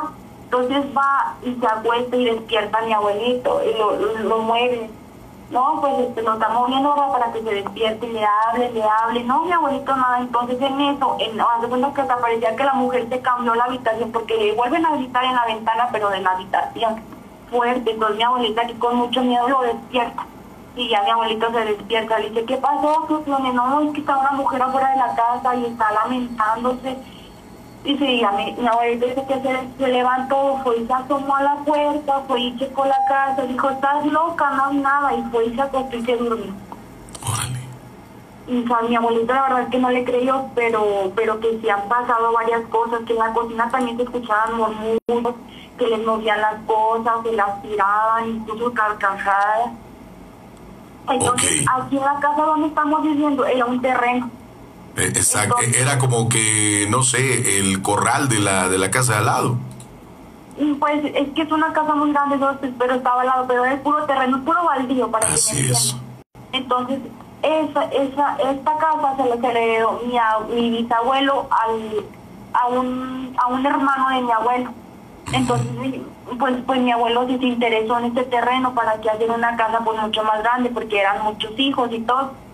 Entonces, mi tío, mi tío por así decirlo, le vende el terreno a mi abuelo. Y se lo vende, no, sí, sabes que si te lo vendo, pues a mí no me interesa. Entonces, mi abuelita aquí construyó la casa de 2 pisos, pero en el piso de abajo no se vive. Es cochera y es taller de carpintería. Así es. Y aquí se empezaron a escuchar ruidos, y así, pero la verdad es que siempre lo tomamos bien. O sea, de hecho, tocan el refri, o sea, tocan así como si tocaban una puerta. De repente escuchamos y volteamos hasta en pleno día y no es nadie, pero nunca le tomamos importancia. Tipo, aprendimos a vivir con eso y nunca se sintió mala vibra, nunca nada. Hasta ahora que nace mi hijo, pasan todas estas cosas, de repente, de hecho en el patio, en el de atrás, se sintió una mala vibra bien fea, la verdad. O sea, como dices tú, amiga, sí pasaban cosas y siguen pasando cosas, pero como que se acostumbraron a vivir así.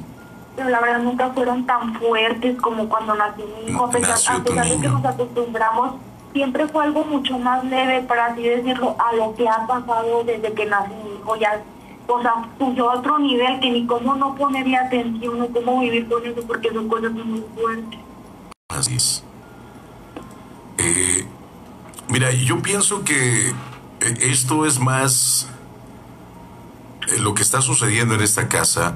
Viene desde la casa de tu bisabuelo, porque imagínate, tu abuelo te platica, él estaba, yo creo que recién casado, no sé, sí, con tu abuelita, y escucha cómo le grita esta mujer.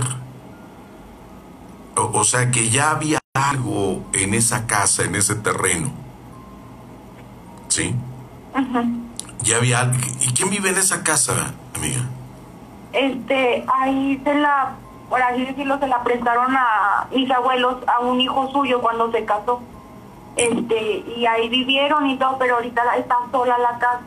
Ahorita no están viviendo, se fueron con sus suegros por unos problemas y así, y están con sus suegros, entonces la casa está sola, no está habitando nadie. Pero hay muebles, hay... Sí.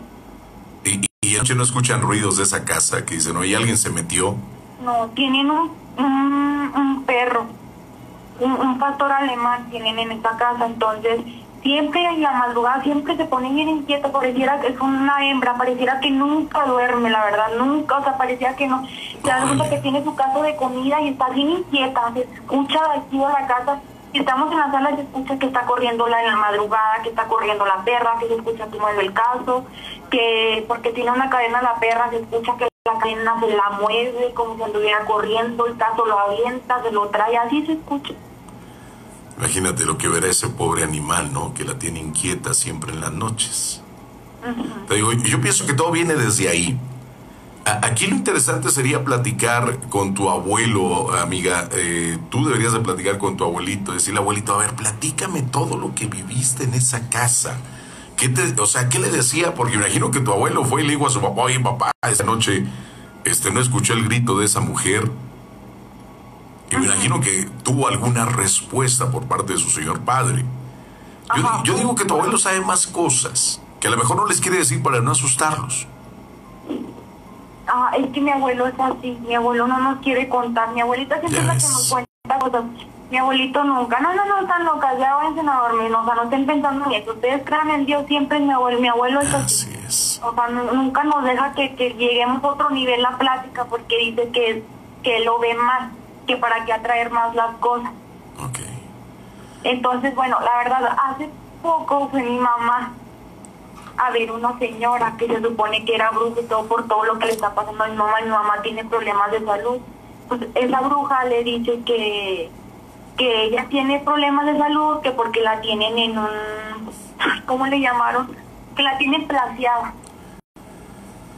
Entonces le dice mi mamá, pero escuchamos ruidos en la casa. No, es que están intentando, están ahí haciendo su trabajo a esa hora. Porque mi mamá se despierta siempre a las 3 años. La tienen en velación. Sí, no sé, la verdad no entiendo eso, pero así le dijeron que la tenían plaseada. Bueno, mira, es como siempre lo he explicado. Cuando te tienen plaseado quiere decir que te vas a morir en 3 meses. Pero ese trabajo cuesta mucho dinero. La supuesta bruja que fue a visitar a tu mamá, pues no sabe toda la historia de esa casa como la estamos escuchando ahorita, ¿sí me explico? Ajá. Sí, porque cuando te tienen en velación, cuando están trabajando, sientes, mira, el despertarte siempre a la misma hora, pues ya es un hábito, Quiero que sepas que muchas veces, yo a veces salgo de aquí a las 3 de la mañana, llego a las 3:30 a mi casa, que es su casa, y me tengo que estar listo ya ya están pasando por mí antes de las 9 de la mañana. Entonces dices, oye, pues nomás dormí, no sé, 4 horas. Y ya el siguiente día despierto antes del que el despertador, y todos los días despierto a esas horas. Entonces ya como nuestro reloj biológico ya lo tenemos como que a esa hora hay que acostarnos, hay que levantarnos, hay que despertar. Cuando alguien lo están trabajando a esa hora, sientes que alguien Mira, es que a veces no quiere decir, porque la gente luego los empieza a sugestionar y va a decir, ay, sí es cierto, a mí me pasa eso. Son varios, ¿cómo te quiero decir? Los características cuando estás trabajando, que sientes que te observan, escuchas tu nombre en todos lados, no descansas, siempre, aunque duermas 10 horas seguidos, no puedes. Yo, por ejemplo, pues, ya estoy acostumbrado a estas horas. A mí los sábados y los domingos me dan las 4 de la mañana despierto también, porque ya estoy acostumbrado y es un hábito. ¿Sí? Entonces, pues mira, vamos a decirle a tu mamá que no le haga mucho caso a esta mujer. Bueno, sí, de hecho ya no fue, porque le dijo que no, te cobro 8,000, yo te juro, te tienen plaseada. No, y así, entonces le digo, mamá, la verdad es que yo no creo, o sea, no, porque por ejemplo varias cosas sí le supo decir, entonces como que, tipo, yo me imagino que esas personas saben por dónde llegarte para que les creas. Sí, pues entonces, imagínate. Tú estás mala de las columnas, tú estás mala del cuello, o sea, le empezó a decir varias cosas que pues la verdad eran ciertas. Entonces, mi mamá últimamente lo que le pasa es que siente que en la cama, o sea, por los pies, que siente como si recargaran la mano en la cama. O sea, como, sí, o sea, así como si alguien se sentara o quisiera recargar la mano en la parte de los pies. Pero, o sea, esos días hace poquito. Bueno, mira, pues hay que hacer mucha oración, amiga. Que la oración es la mejor arma en contra de todo esto. Esto ya existía en ese terreno, ¿sí? Ya existía. Como dices tú, nos acostumbramos, escuchábamos los pasos en las escaleras y en vez de hacer algo para rechazar todo eso, pues lo aceptábamos, ¿no? Decíamos, ándale, ya vienen por ti, hoy ya se escucharon los pasos, ¿eh? Entonces, lo agarrábamos de broma. Exactamente. Yo pienso que toda la clave está con tu abuelito y tu abuelita. Ellos saben más cosas. Mira, esto me viene a la mente un caso también de una casa muy antigua, donde yo le decía a esta familia, le digo, es que a lo mejor su papá sabe algo, su abuelito, perdón, sabe algo. Y decía, oye, Santiago, pues sí, mi abuelo nos platicó que en una pared encontró unos restos de una mujer, pero pues ya eran puros huesos. Supo que era una mujer porque la vestimenta. ¿Sí? Entonces le digo, pues es la que se aparece ahí en esa casa. Entonces yo pienso que tu abuelito siempre les dice, no hablen de eso. No hablen de eso, porque es algo que a él, pues tal vez lo estuvo mortificando muchos años. Que no nomás cuando se casó, sino cuando era soltero y vivía en esa casa. ¿Sí me explico? Otra de las cosas, la mascota que tienen ahí tus tíos. Dices, no, toda la noche es lo mismo, está inquieta. ¿Sí? ¿Qué ve?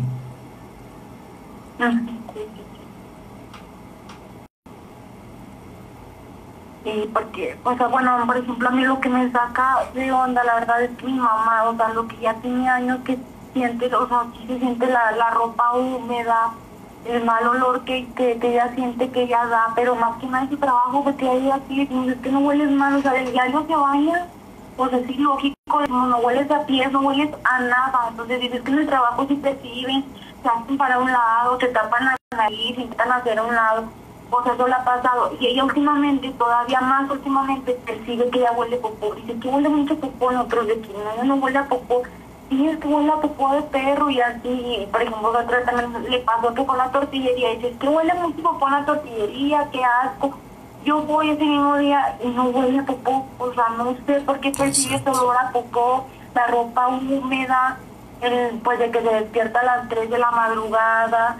Ay, es que quedó mi mamá incluso, entonces ella estaba mala de la columna, pero pues no sé, te digo, una persona dice que está plaseada, hace poquito fue con otra señora, le leyó las cartas, le dijo que no estaba plaseada, que sí la tenían trabajada, pero era un trabajo muy leve, que rápido se hacía, que se bañara con vinagre, cosas así, entonces uno ya no sabe ni qué hacer, ni qué creer.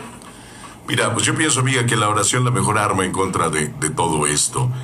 Te voy a sugerir no dormir, amiga, en completa oscuridad. Si el niño está bautizado, pues bueno, también tú eres católica. La Biblia, en el Salmo 91. El hecho de que nomás vamos a abrir mi Biblia y encender el cirio, pues falta parte de nosotros, ¿verdad? La fe, la oración, no es así como que ya la abro y ya me protejo. Ajá, sí. O sea, no es así, ¿verdad? Es como mucha gente dice, es que yo soy católico, me bautizaron, hice todos los sacramentos, sí, pero pues ¿desde cuándo no vamos a misa? ¿Desde cuándo no hacemos alguna oración? Pues no, yo creo que desde me casé, no voy a misa. ¿Sí me explico? Ajá, sí. O sea, que tienes que ahora sí que practicar con la fe, acuérdate, y muchas veces, si tú lees el Salmo 91 en las noches con mucha fe, amiga, y no dormir en completa oscuridad, créeme que a lo mejor se empiezan a manifestar un poquito más fuerte esta situación, porque eso quiere decir que sí les estás haciendo daño. O sea, les está molestando lo que tú estás haciendo. De hecho, mi mamá sí lo estuvo leyendo un tiempo porque nos dijo una prima, lean ese salmo y así. Por ejemplo, ¿viste cuando se escuchan ruidos? Si rezo yo y por ejemplo mi mamá está dormida, no se calma. O si reza mi mamá y yo estoy dormida, no se calman. La verdad es que cuando se calman y cuando se escuchan los ruidos, es cuando nos ponemos a rezar las dos juntas. Bueno. Nos dieron por así decirlo, una frase, y cuando las decimos juntas como que sentimos que tiene mucho poder. Ok, háganlo antes de dormir, háganlo con mucha fe, te digo, y hacer esta Salmo 91, no dormir en completa oscuridad, y pregúntale a tu abuelito. Si tu abuelito no te quiere decir nada, pregúntale a tu abuelita. Dile, abuelita, ¿qué más viviste en esa casa? ¿Sí? ¿Sí, amiga? Ajá, sí. Y por ejemplo, ¿qué más viví? Tal vez la misma mujer que le gritó, o sea, la misma mujer de los tacones. está ahí. Ajá, sí. Porque estamos hablando de una casa que era desde tu bisabuelo, imagínate. Ajá. Y otro de las cosas es de que tu abuelito no quiere platicar de eso. Él dice que no, dice, no, ya dejen eso en paz. Sí, de hecho, papá, o sea, mi abuelo ha querido descifrar eso desde ahora que pasó eso con el niño, pero no.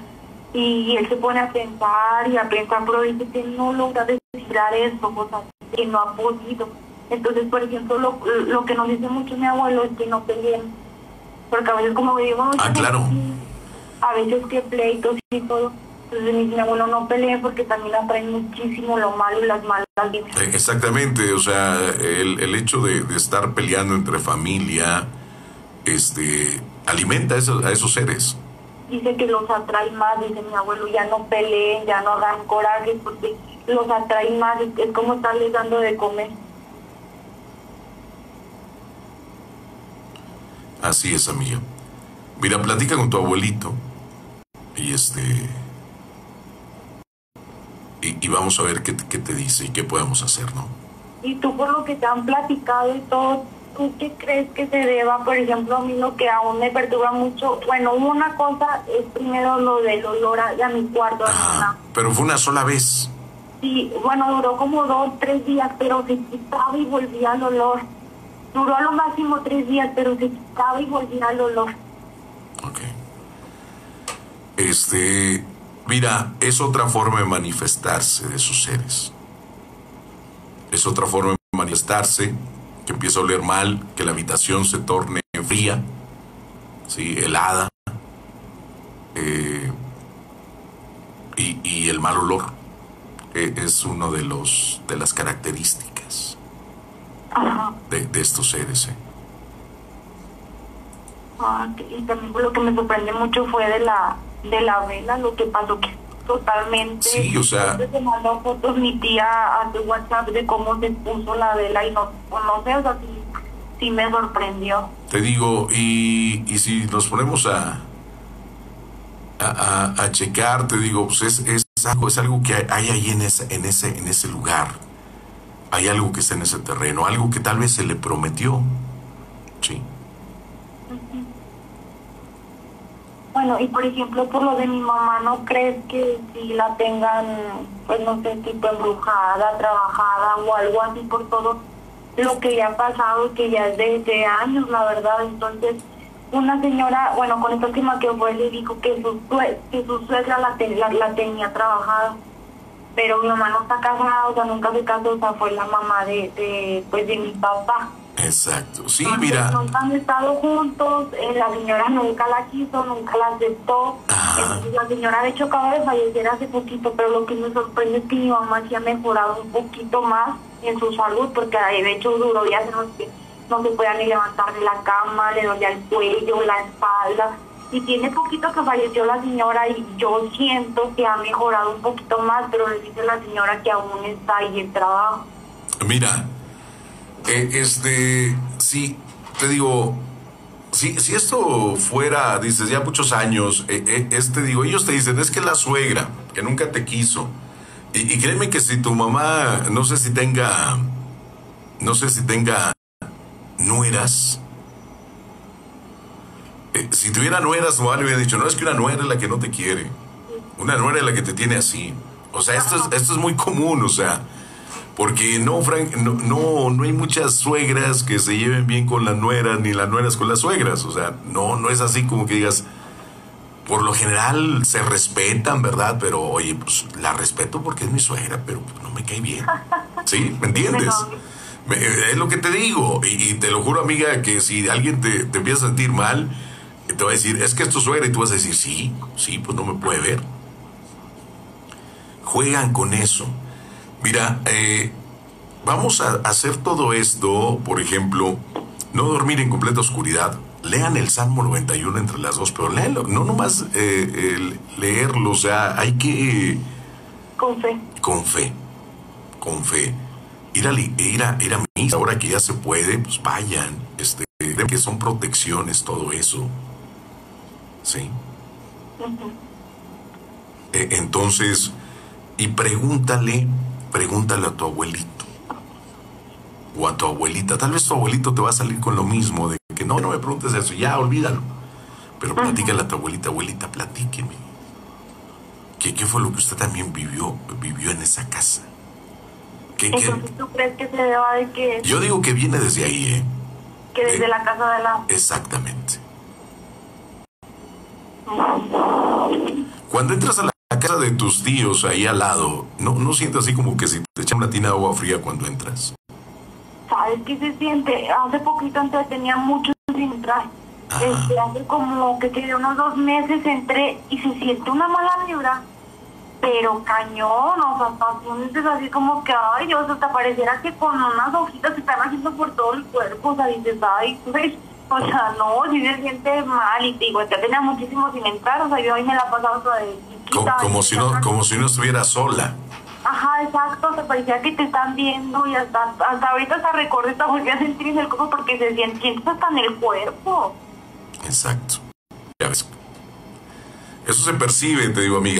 Yo pienso que todo viene desde ahí, pero yo creo que tu abuelo tiene la respuesta, pero no la quiere dar. Sí, yo también pienso eso, porque de hecho dice que incluso le escuchaba caleteos y todo eso. Y por ejemplo, la ventana de su habitación, das de cuenta que al patio de esta casa al lado. Así es.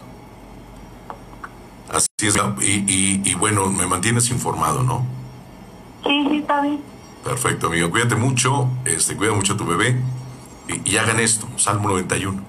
Pero no ha sido como, oye, nomás cuando pasa algo hay que luego como que sacar el extintor y no, sofocar el fuego. No, esto hay que hacerlo siempre. Y buen consejo el que dice tu abuelo, no pelear. Esto alimenta a esos seres. ¿Ok? Ok, sí, está bien. Perfecto, amiga. Muchas gracias. Gracias. Giancarlo Pérez, bueno, según lo que estoy leyendo, porque estaba teniendo una llamada. No puedo estar escribiendo también, porque sería una falta de respeto de estar escribiendo y estar escuchando a nuestra amiga. Por lo que estuve leyendo, tú compraste o te regalaron un chaneque. Y supuestamente ya está activado hace no sé cuántos años.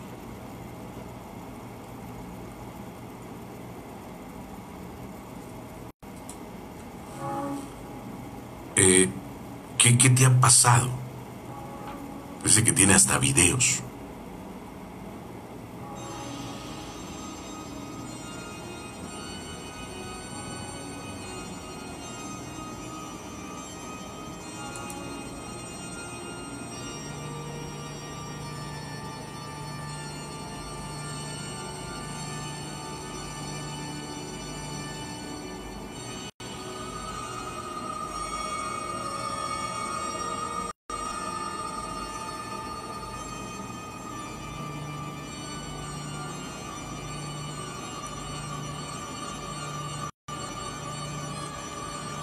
Fíjate, me imagino que cuando haces esa activación con el chaneque ya hay un vínculo, no conozco mucho de eso, pero sí lo sé, por ejemplo, con los aluches que vienen siendo los duendes mayas. Por ejemplo, estos aluches son labrados en piedra y las personas al sur de nuestro país pues lo ponen para que les cuide sus cosechas, para que cuide su propiedad también, para que cuide a su familia. Entonces, cuando esta persona dice, oye, no, pues voy a vender ya mi parcela con todo y casa, ya conseguí una mejor casa, una parcela más grande, pues se tiene que llevar ese chaneque, ese aluche, se lo tiene que llevar, porque si no, el cuate que compró todo eso no se le va a dar nada, lo que siembre.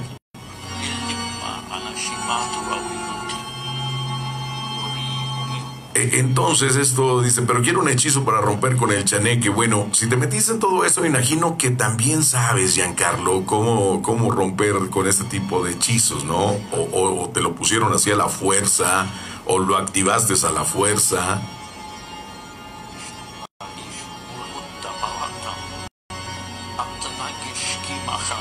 Vamos a una pausa comercial, regreso ahí en vivo a través de La Reina. En un momento regresamos.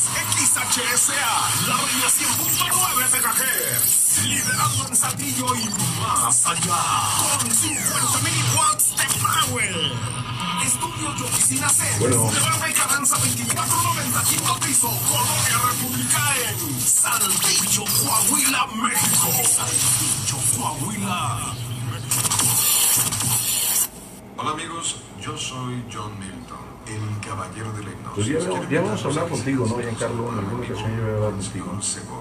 No le cambie. ¿Sí, verdad? Los tacos de Checo, su lugar tradicional para saborear un buen taco. Ven y disfruta nuestros deliciosos tacos de trompo, de arrachera, gringas, piratas, de alambre, aguja y mucho más. El lugar donde la comida y el ambiente generan una experiencia increíble. Llámanos y pide tu orden. 439-0390, 439-0390. El after está en los tacos de Checo. Hola, ¿qué tal amigos de En Vivo? Yo soy Alberto del Arco, me da mucho gusto saludarles. Sigan al pendiente de este gran programa a través de La Reina. Abrazos.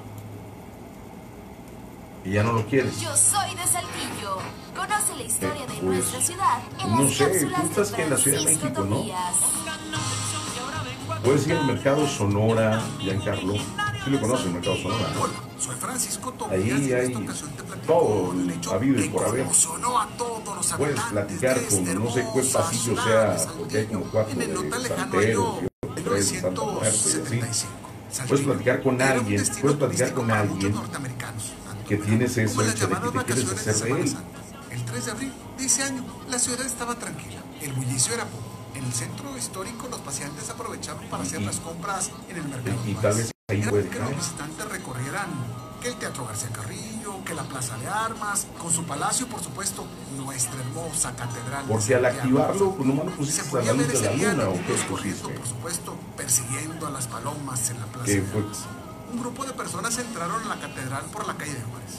Ese grupo, un hombre, se separó para subir por la Torre Sur, por unas escaleras en forma de caracol. Todo esto lo vio un oficial de tránsito que no prestó más atención, hasta que se dio cuenta que esa misma persona ya se encontraba arriba de la torre. Es que no te entiendo mucho, Para Giancarlo. ser Hablas muy pausado, no sé si estás tomando o algo. que dos agentes de tránsito se acercaron ¿No? para convencerlo de no estar al vacío. Otros dijeron que fue un elemento de la policía judicial. Lo que sí señalaron igual fue que el sujeto desconocido había sentenciado: acompáñame para que juntamente conmigo sientas lo que es morir. Mientras todo esto sucedía, la gente empezó a acercarse, unos para ayudar, otros por morbo, ¿De dos y qué? alguno que otro para dar aviso. Un niño que corrió a la fonda a las playas, ubicada atrás de Palacio de Gobierno, entrando y gritando lo que sucedía. Entre los comensales estaba el chihuahuense Adolfo González, saltillense por adopción, oficio fotógrafo, quien rápidamente tomó su cámara, chisqueando de molestia, pues no tenía rollo. Y aprovechando que su acompañante, Efren Lara, también fotógrafo, se había levantado al baño, tomó el equipo fotográfico de este y salió corriendo rumbo a la catedral. Así, Adolfo logró una secuencia magistral de 3 fotografías, en las cuales se puede observar cómo el suicida, hasta ese momento desconocido, está en la cornisa. En la cornisa. Bueno, y Carlos, no sé si cuando ya te sientes un poco mejor, me puedes hablar después. Sin vida, el cuerpo yace. El caso del suicida desconocido se tornó al Ministerio Público, específicamente a la licenciada Armantina Rodríguez Gil, quien según pesquisas realizadas, supimos que el nombre del desconocido era Crescencio Gómez Hernández, panza verde, es decir, oriundo de León, Guanajuato. Traía consigo además unos cuantos pesos, $30 norteamericanos y un trozo de papel con el nombre de María Sirling, en la dirección de Orange, Texas. Esta es la historia de un freño que llegó a esta hermosa ciudad y decidió quitarse la vida lanzándose al vacío desde la torre sur de nuestra catedral. El motivo nunca se supo, pero lo que sí sabemos es que Adolfo González, el fotógrafo, ganó el Premio Nacional de Periodismo otorgado por el Club de Periodistas de México, y si se preguntan por el cuerpo, ese nunca fue reclamado. ¡Extra, extra! Aviso de ocasión, usemos el cubrebocas. Anuncio publicado en La Reina 100.9 FM en el mes de agosto del año 2020. Gracias por acompañarme. Soy tu amigo Francisco Tobías y yo soy de Saltillo.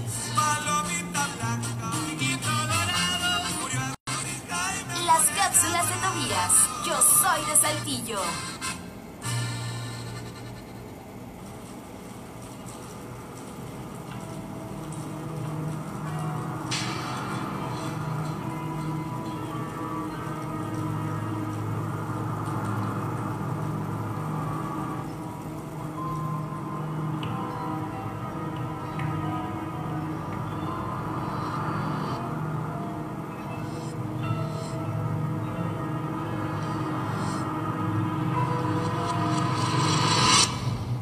De Hidalgo, por la calle que baja.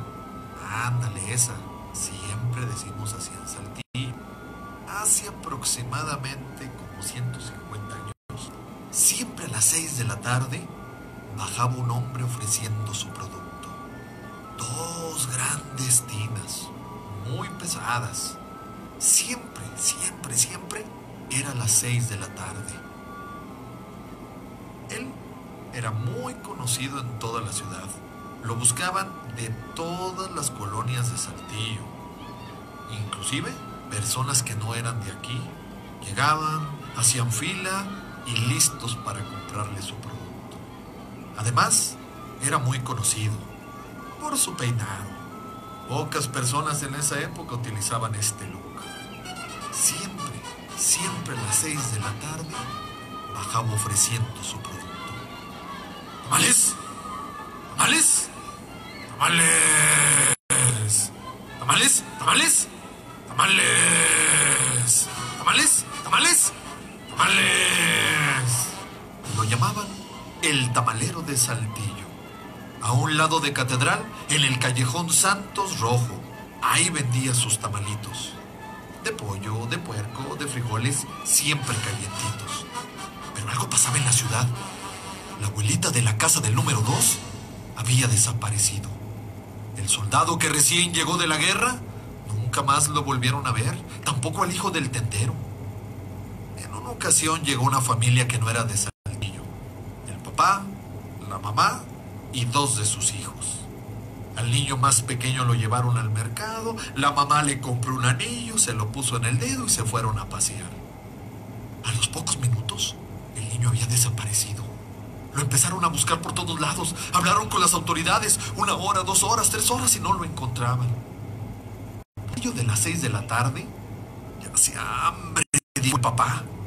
Ya se iban acercando a Catedral y venía bajando el tamalero. ¡Tamales! ¡Tamales! ¡Tamales! ¡Tamales! ¡Tamales! ¡Tamales! Dicen que el papá compró 3 docenas. El primer tamal, él mismo lo probó.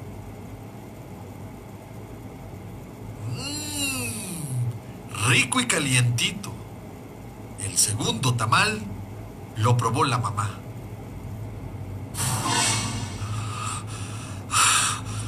Un pedacito de oreja. Y en el tercer tamal, el anillo que le acababan de regalar al niño. Inmediatamente buscaron al tamalero por todos lados. Ya nunca lo encontraron. Dice la leyenda que más de 15 personas murieron a manos del tamalero. Y los preparó en tamalito. Dice la leyenda que siempre cuando es luna llena, a las 12 de la noche, baja el tamalero por la calle de Hidalgo. Hace unos días le compré 3 docenas. Aquí los tengo guardados. ¿Qué? ¡Órale! ¡Órale, de lengüita! Y créanlo o no, sucedió aquí en Saltillo. Aquí en Saltillo, Coahuila.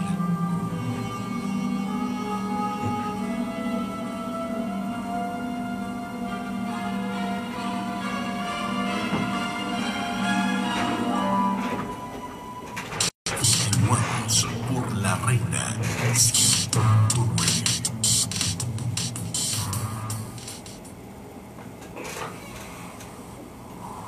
Estamos de regreso, dice por acá, saludos para mi esposa Guadalupe Aguilar, a mis hijos que ya se duerman porque van a estudiar, dice, van a estudiar ya mañana, así es. Saludos a Bellavista, que está lloviendo, bueno, ya aquí en, o sea, la reina ya dejó de llover. Familia Montelongo en la 7 de noviembre, ¿qué tal? Buenas noches. Pues la raza de Supertrack que estamos laborando ahí para Claudio el Derramadero, que ya está lloviendo. Bueno, es que estos mensajes, créanme que me llegaron muchísimos, Para la raza de FCA, que vamos rumbo a nuestras casas, después de trabajar, pues está lloviendo fuerte. Para los vigilantes de seguridad de Cerro, allá en Ramos Arizpe, sector 2, muchas gracias. Fíjate que el humo, lo usan mucho, pues la cuestión de las cuestiones yorubas y todo esto, que usan mucho el puro más que nada. Para los guardias del Parque Las Maravillas, dice, aquí está bien fuerte el agua, dice. Saludos a Saraí, que le extraño, llamo mucho de parte de Ernesto. Saludos en Ramos Arizpe, gracias. Un saludo para Ernesto, aparte de su novia, Sara, que lo amo mucho, que le vaya excelente en el trabajo, siempre te escuchamos. Dice, para zona centro estaba muy fuerte, dice, con relámpagos. Saludos desde la frontera de México, Estados Unidos, me llamo José Israel, creo que tengo un audio. Buenas noches, Santiago, aquí de Reynosa, Tamaulipas. Órale. Aquí saludo para Julián, que está aquí esperando el cruce para Estados Unidos. Que no. Te felicitamos, Santiago, por tu programa y saludos, Santiago. Gracias. Muchísimas gracias, muchachos. Cuídense mucho, Cuídense mucho, amigos. Bueno, ya Eduardo me cuenta una historia que ya me estaba reclamando. Me dice, oye, no ha leído mi historia. Apenas llegué a tu WhatsApp, Eduardo, y todavía tengo como 20 WhatsApp pendientes. Dice, cuando tenía 14 años, viví en el rancho de donde son mis abuelos. En casa de mi abuela tienen un gran huerto de manzanos. Esos manzanos daban puras manzanas verdes. Era un diciembre y mi hermano y yo estábamos con mis primos y era noche. Al final de la huerta hay un tejabán. Bueno, mi abuela nos dijo que ya no saliéramos de noche al huerto. Y nos dijo, ¿ven ese manzano que está en medio con una manzana roja? No la corten, o los van a corretear. Mis primos y mi hermano no hicieron caso. Salimos hacia el huerto, mi hermano arrancó la manzana y en las esquinas del tejabán salió como un diablito y nos correteó hasta la cocina. Mi abuela nos regañó y nos dijo que ese mono, que no se iba a estar en paz hasta que agarrara uno de nosotros. Unos días después mandaron a la tienda en la noche a uno de mis primos y a mi hermano. Entre una nopalera arrastraron a mi primo y lo rasguñaron toda la espalda. Tuvieron que ir a sacarlo ya desmayado y despeinado. Cuando despertó, solo decía que lo dejaran. Y ya asustado lloraba, así estuvo un día entero hasta que se le pasó. Y nos contó que lo había arrastrado, había sido como un niño pequeño, con una pequeña cola y garras muy afiladas. Órale. O interesante historia, ¿eh? Y bueno, ahora que es temporada de manzanas, ahí en la sierra de Arteaga, imagínate. Interesante. Lo que cuentan los abuelos, que muchas veces no les damos caso, ¿eh? Decimos, no, pues gente del rancho, ¿eh? Pero saben muchas cosas.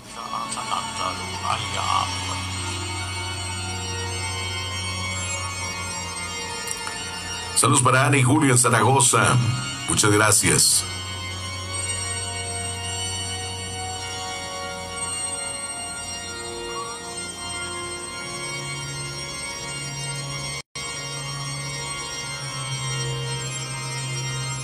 Pues no se ve una mano muy pequeña, amiga. No sé si también tuvo que ver agua caliente, agua muy caliente. Órale, interesante. Pero fíjate que cuando sucede esto, amiga, muchas veces sientes como un ligero, no sientes un fuerte golpe en la espalda, o sea, así la mano así, no, sino como un ligero empujón.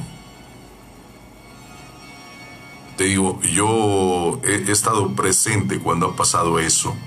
Andamos en el Museo de la Catrina, Anapati, me acuerdo, era tiempo de frío, y andamos haciendo una investigación ahí, y hasta ella le dio risa porque era un pequeño túnel, un puente que estaba ahí que ya desapareció dentro del Museo de la Muñeca.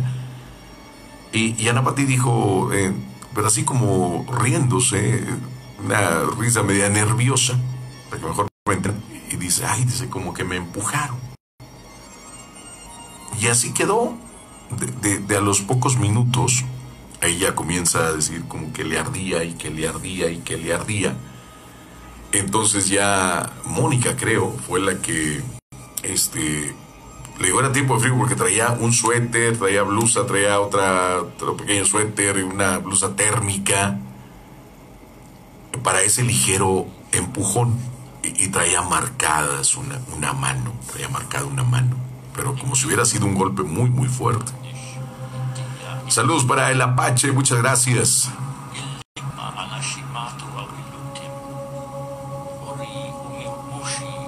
Santiago, hacíamos barquitos de papel cuando bajaba el agua sobrepasando el nivel de cuneta, dejabas que te llevara el agua como los barquitos que poníamos, eso era de niños.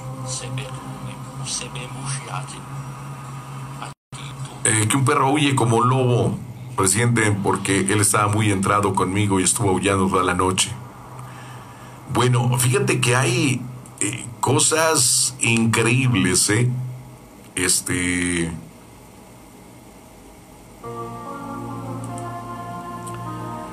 por ejemplo, en el Museo de la Catrina tienen un perrito chihuahua. Bueno, tienen como, no sé si sean 3 o sean 4 en el Museo de la Catrina. Y hay uno que, digámoslo así, es más bravo que los demás, que los otros 3. Y perro chihuahua, fíjate.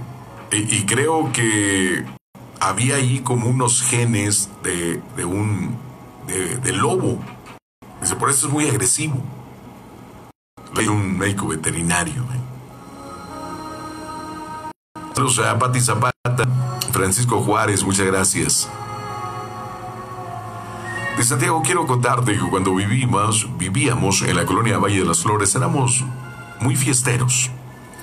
Íbamos mucho a los bares que están ahí por el Zarape, en un lado de un hotel. En una ocasión se nos ocurrió, nos quedamos sin dinero y nos fuimos por el arroyo que está en un costado. Eran 3 o 4.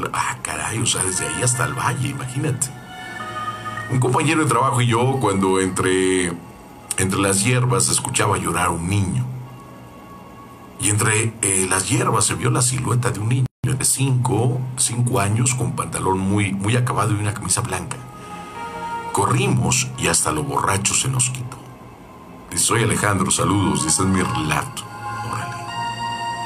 Para Alfredo, para Marcos y para, dice quién, para la Garga que te escuchamos en las Torrecillas. Muchas gracias.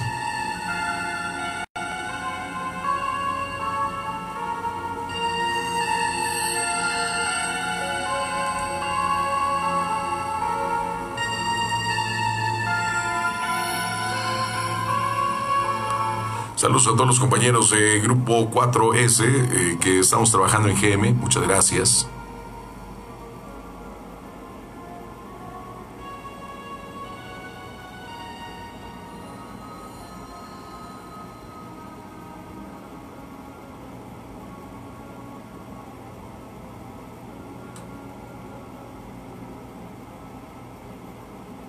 Jonathan Morales, muchas gracias. Javier Torres, también saludos.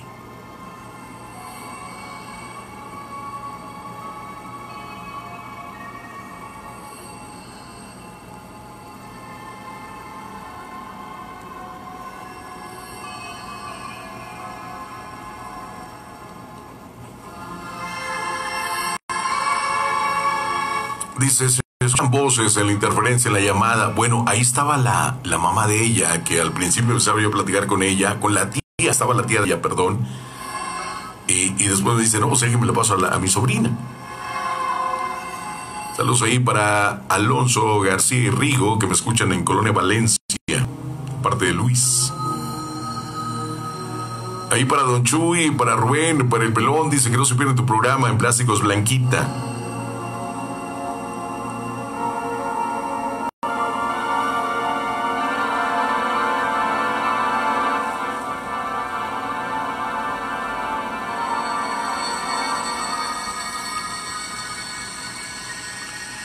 Si alguien está con ella, sí, es su tía, era su tía la que estaba. Oye, para todos los amigos ahí, dice, buenas noches, un saludo para la cuadrilla de Comisión Federal de Electricidad, dice que andamos laborando, excelente programa. Saludos, muchachos. Estaba teniendo una llamada. Vamos a ver, déjame, le quito el audio, porque si no, ahí está ya. Creo que lo tenían muy alto el volumen. Estaba teniendo una llamada. Diego Zamudio, muy buenas noches. Buenas noches. Saludos. Dile a la señorita que te acaba de marcar que yo le puedo ayudar. No cobro nada, pero yo le puedo ayudar. No, pues también, pues aquí en el programa le podemos ayudar.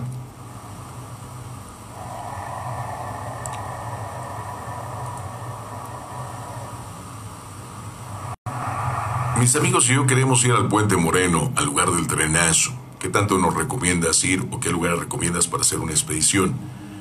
O sea, está peligroso por la colonia, se sienten las presencias o solo cuando cumpleaños, cuando está el aniversario. Mira, he ido varias veces a este lugar, ¿sí? He ido varias veces yo a este sitio. Y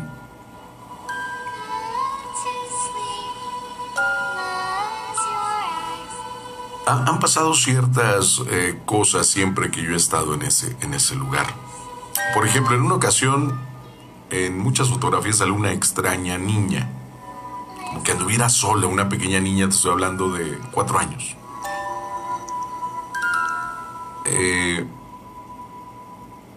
Un grupo de policías municipales, en un día que tenían descanso, hicieron como un grupo de investigación paranormal y fueron a este lugar, fueron a este sitio.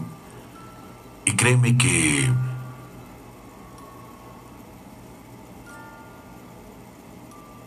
a las 3 de la mañana andaban buscando a un sacerdote que los ayudara, porque uno de ellos como que tuvo una influencia de un ser de ahí. Hay muchas almas, quiero que sepas, que necesitan un cuerpo.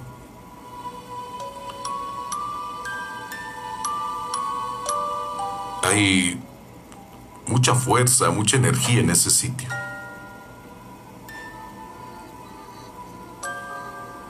Créeme créeme que nadie de la colonia va para ese lugar. O sea, aunque andes ahí con las lámparas, nadie va.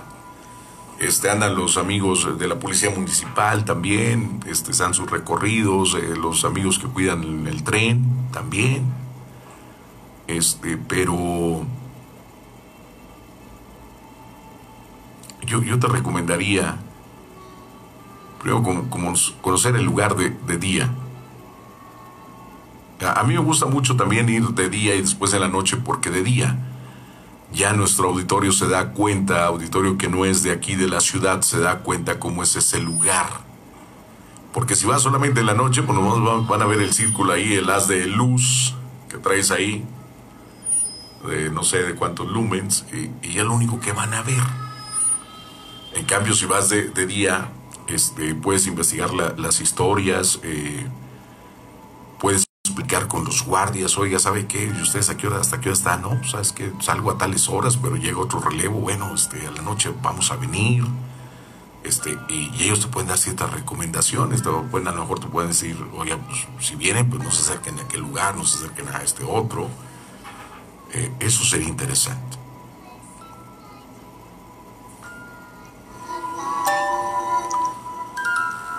En una ocasión, me acuerdo de las primeras veces, era una época de calor, pero ya estando ahí en Puente Moreno era un congelador, y a mí me llamó mucho la atención, de hecho ese caso, me llamó mucho la atención que cuando íbamos llegando a ese lugar, en una de las casas estaba un matrimonio joven, están allá afuera. Y este joven traía una playera de basquetbolista, porque sí hacía mucho calor. Cuando llegamos ahí, hacía mucho frío. Y me acuerdo ver a este joven de la playera basquetbolista. Bueno, eso fue un viernes, el lunes yo lo comenté, y me habla la esposa de ese joven. Dice, Santiago, yo soy la esposa de ese chavo que traía la playera. Dijo, le quiero decir algo. Fíjese que después de que estuvimos en ese lugar, mi esposo se comportó de una forma extraña, como si no fuera él. Dice, me hacía preguntas como si no me conociera. Digo, pero esto pues le duró como 2 noches solamente. Hay que tener cuidado.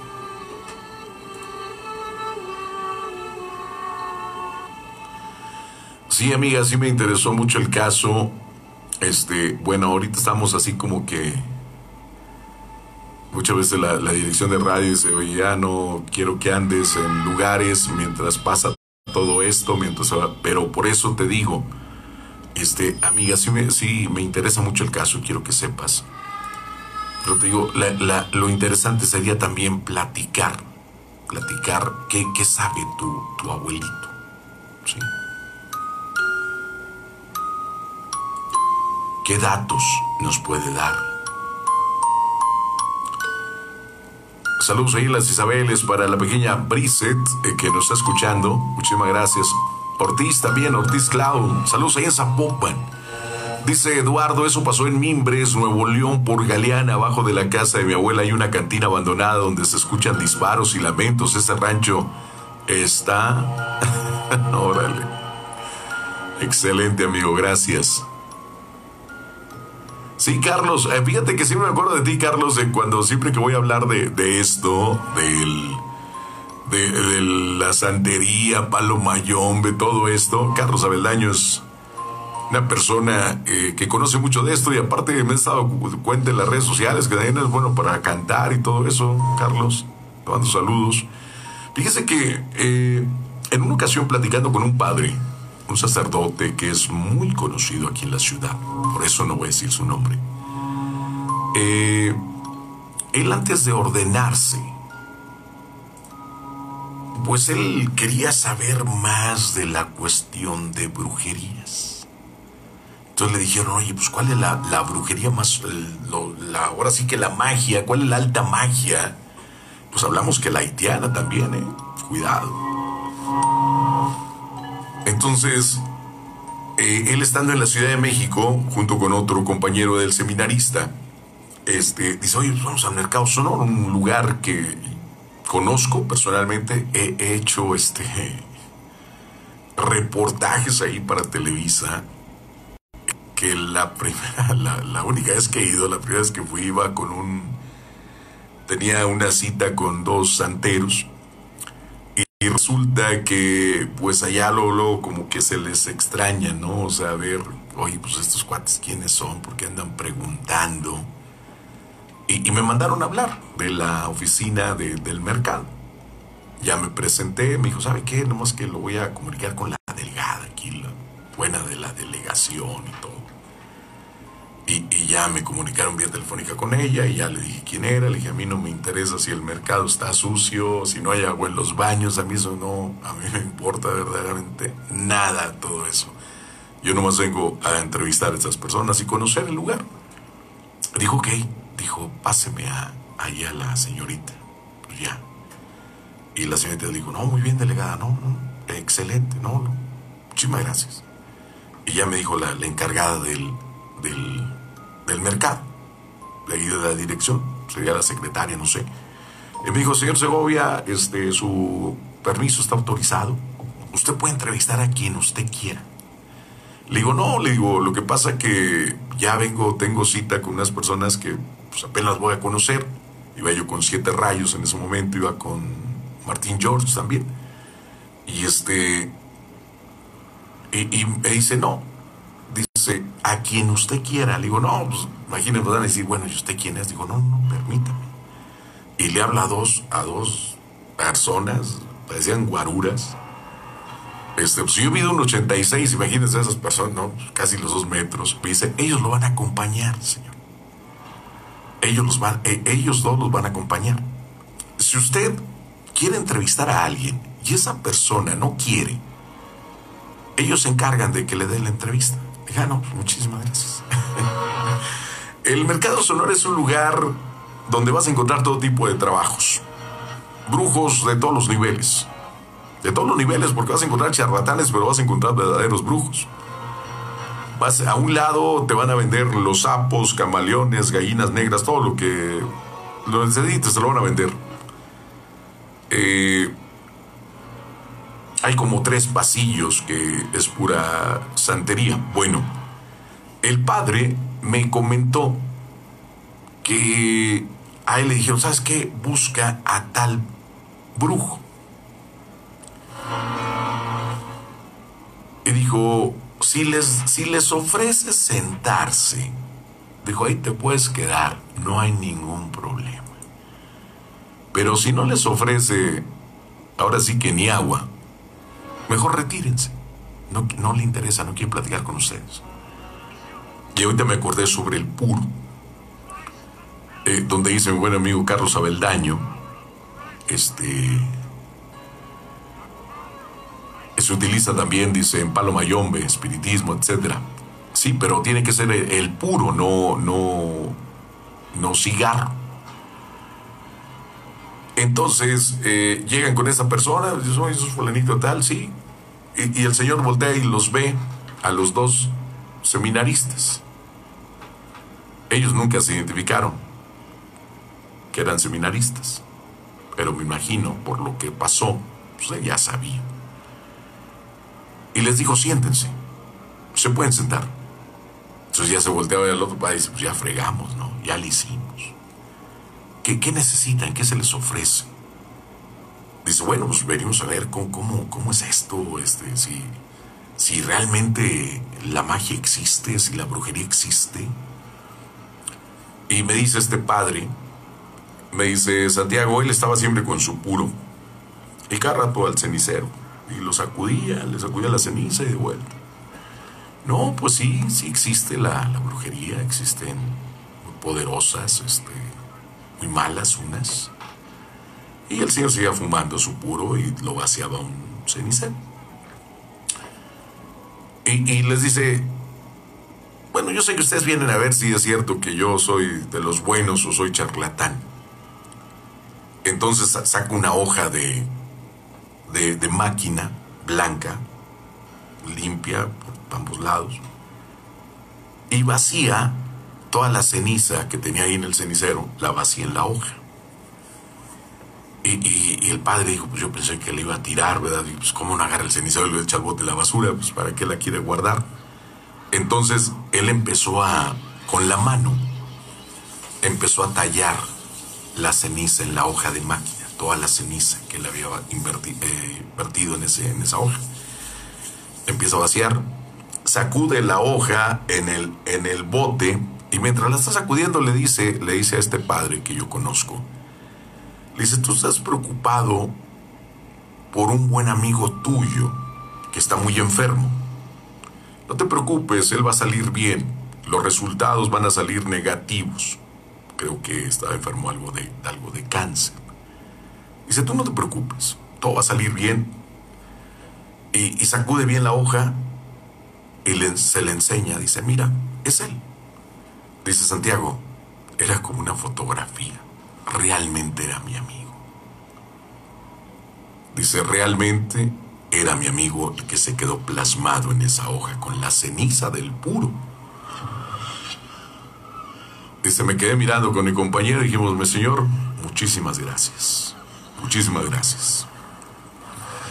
Imagínense.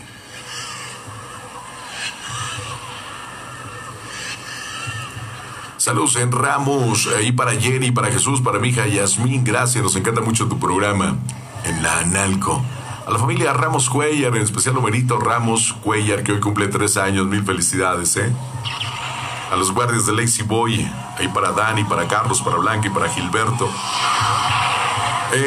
A los amigos de FedEx, Ramos Arispe, saludos para Elizabeth Gámez, por favor, dice, te escucha desde Monterrey. Elizabeth Gámez, saludos. Este mensaje lo andaba buscando porque me lo mandaron también por Face. Dice, yo vivo aquí en Tijuana, México, a un lado del aeropuerto donde vivo. En la parte de arriba hay 3 departamentos y en la parte baja es una casa, a un lado un local. En ese local se sentía una vibra muy extraña. Entrabas y no te sentías a gusto. Sentías como si te observaban. En la casa por la noche se movían las cosas en la cocina. A mi ex le jalaban la cobija o le chistaban. Cuando se iba al baño, yo pensaba que nada más molestaba a los hombres, hasta que un día se cayó la puerta del cuarto y le puso una puerta grande sobrepuesta, ya que los ruidos que se escuchaban en la cocina me daban mucho miedo. Una noche estaba dormida y la puerta sobrepuesta cayó, pero cayó con fuerza, como si le hubieran dado una patada muy fuerte. Esto pasó 2 noches más, siempre a la misma hora, 2 de la mañana con 55 minutos.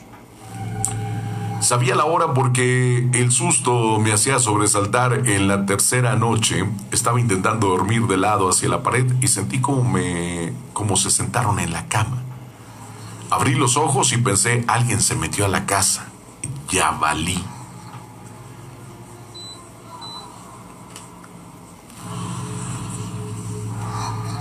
Se acostaron a un lado mío y me tomaron de los hombros.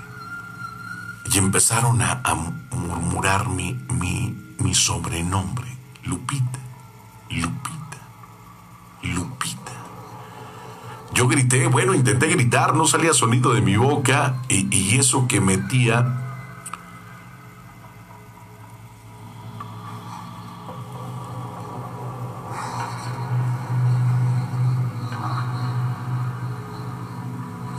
Y eso que me tenía sostenida, dice, me cayó, me dijo, shh, pero en un tono despacio.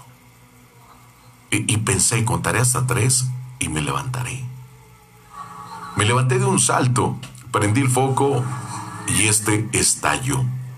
Corrí a la sala, volteé a la recámara esperando que saliera alguien y ahí me quedé hasta que amaneció. Cuando vi la luz del día, fui a la recámara y no había nada, no había nadie. Órale. Muchísimas gracias, Jorge Pacheco, y qué bueno que tengo tu aprobación,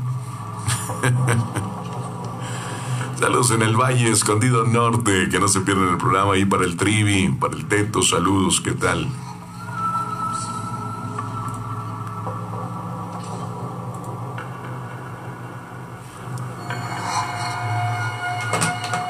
Tenemos vía telefónica libre, 439-1009.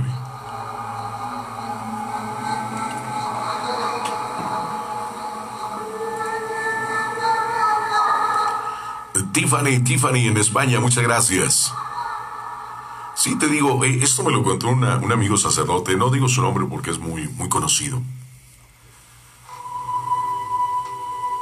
Hablando de sacerdotes, saludos para mi buen amigo, el padre Chuy Pedro, aquí de Fátima.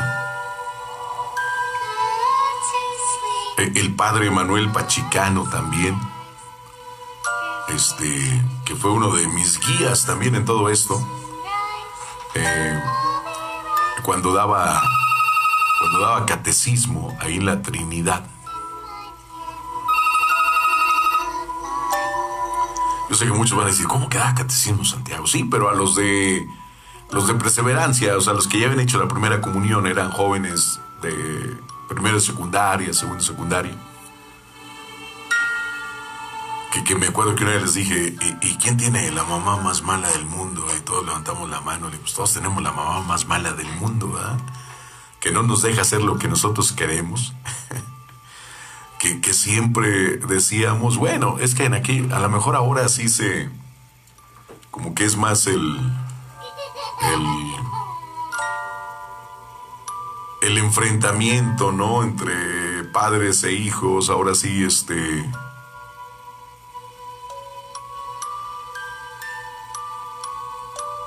no que antes, como antes, ¿no? Como Laureano Treviño de la Garza, que se hagas a un lado y cállese, y pues ya te callabas porque sea tu papá.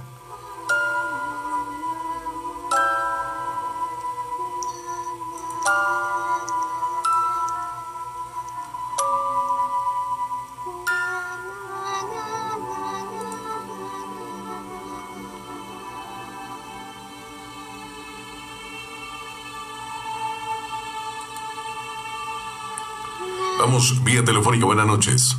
Sí, buenas noches. Sí, ¿con quién tenemos el gusto? Con Cristian. ¿Qué pasó, Cristian? Dígame. Sí, hace rato que me di WhatsApp, pero mejor me voy a marcar. Ok, ¿cuál sería, Cristian?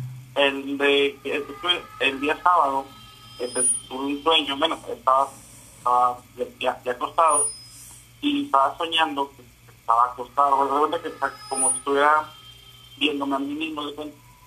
Okay. Soñé que estaba sentado, me acostado, y que por la ventana alguien me estaba mirando. Pero era una mirada así muy penetrante, muy... Exactamente, pero se veía así como, o sea, no veía la silueta, solamente como que sentía la mirada dentro demasiado. Y en eso, en el sueño, yo me despierto, salgo para el patio y le digo, mamá, ¿sabes qué?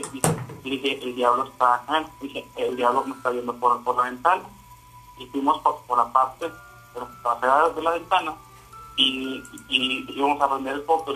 Y yo le dije, mamá, mira, ahí está. Mamá, ¿tú a dónde? Dije, mira, ahí está, nos está viendo. Y en eso me desperté del sueño y, bueno, lo primero que fue prender las luces y pero cuando, o sea, el sueño era como estaba durmiendo en ese momento, o sea, y de verdad parece como que demasiado sentí. O sea, lo sentiste muy real ese sueño. O sea, así como si estuviera así exactamente viéndome en la vida, no en el sueño, demasiado.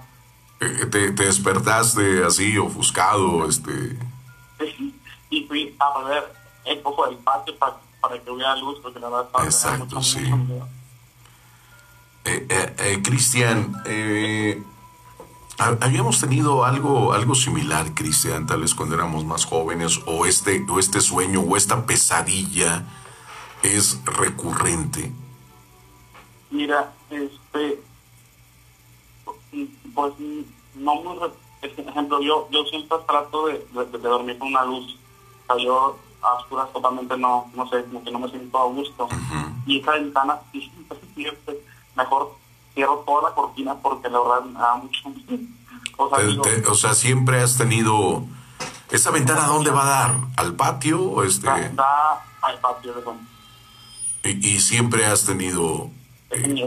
miedo. Sí, la verdad sí. Ok.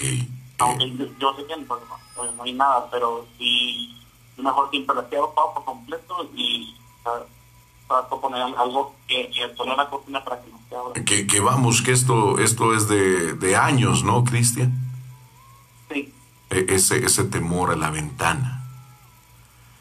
Pues más que nada, Cristian, aquí es eso, Es eso, Cristian. Es un miedo que tenemos ya de años. ¿Sí me explico? Esto pues, no era un sueño, esto más que nada era una pesadilla. ¿Te ha pasado anteriormente este tipo de pesadillas? Me dices que sí, ¿no? Mira, hubo un tiempo que me estuve despertando a la misma hora, a las 3:34, creo. ¿Y volteabas a la ventana? No, al contrario, o sea, volteaba hacia el frente. Entonces que la ventana está, por ejemplo, está a la derecha y yo volteaba hacia la izquierda del frente. Pero, o sea, como que, o sea, era como que bueno, me despertaba así como que, o sea, como que así, y hacia la misma hora. O sea, y empezaba a rozar en la mente y ya me dormía. Pero sí, como que 3:34 siempre, como 3 días seguidos. Ok. Y pues, que pasaba ahí en el colchón y todo, y pues me volvió a dormir, o sea, no. Así es, amigo. Yo voy más que nada al temor que siempre hemos tenido. El imaginarnos más que nada, el decir, oye, es que siento que me observan, siento que hay alguien ahí. Te digo, este tipo son pesadillas porque pues, te levantas asustado realmente, como dices tú, prendí el foco del patio, pedí que se viera la luz, ¿verdad? Y esto sí, las pesadillas, mira, nos pasan cuando traemos una carga muy fuerte de estrés, ¿sí? Traemos mucha presión. Y las pesadillas sirven para liberar esta tensión, porque de hecho después de tener el sueño nos sentimos así como todos desganados, como sin fuerzas, y es para enfrentar estos miedos. Incluso el fin de semana ando un poquito presionado e intenso. Pienso yo, por favor, o sea, traía demasiada presión el fin de semana, y dije, no, pues voy a dormir para relajado. Así es. Sentía como que la presión, y luego todo el sueño sí estaba realmente, sí. Sí, te digo, porque, Cristian, siempre hemos tenido, a lo mejor no el pavor, ¿verdad? O así el miedo extremo de pero siempre decimos, es que no quiero que esa ventana tenga las cortinas movidas, siempre quiero que esté tapada. Y esos son esos temores que traemos ya, más que nada. Y pues es bueno no dormir también en completa oscuridad. Créeme que si realmente estuviera pasando algo, Cristian, pues ya empezaríamos a escuchar ruidos en la ventana, como si alguien te hablara de afuera en el patio, o si alguien golpeara así con las uñas el vidrio de la ventana. ¿Sí me explico? Sí. Pero realmente pues, es un temor, es algo que a lo mejor dices, no me da miedo, pero me pone nervioso que la ventana esté abierta en la noche. O no quiero voltear para nada, porque siento que alguien me observa. Sí, incluso hasta me volteo para con dedos de la cama para no dar la Así es, amigo. Eso es lo que pasa, ¿eh? Eso es lo que pasa. Yo, por ejemplo, tengo una manía aquí en la estación de radio cuando llego. Hay veces que el baño de las damas está así entreabierto, pero muy poquito abierto la puerta. Y siempre me fijo que esté cerrado. Porque antes me pasaba de que estaba yo aquí en cabina y veía la puerta como me queda así casi al frente la puerta del baño de las damas. Y la veía así entreabierta. Créeme que me figuraba que alguien me estaba observando por ahí. Y ya mejor llego y la cierro. Todos los días me checo que esté cerrada. ¿Sí? Entonces te digo, son temores más que nada que traemos ahí un amigo Cristian. Y no pasa nada.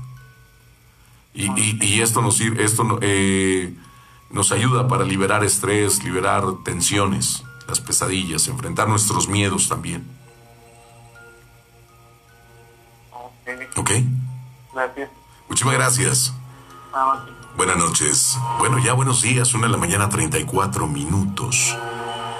Tiffany, muchísimas gracias, Tiffany. Sería interesante, ¿no? Fíjate que durante un año estuve escribiendo para un periódico todos los fines de semana, pues, investigaciones mías, no cosas bajadas de internet, nada, o sea, investigaciones mías. Lo mismo que hago en Tele Saltillo. En Tele Saltillo todos los viernes presento, pues ahora sí que investigaciones propias, no videos de YouTube, de fantasma, nada. Puros trabajos míos. Pues ya cumplimos 11 años al aire. Qué bueno, pues también gracias a ustedes que son parte importante.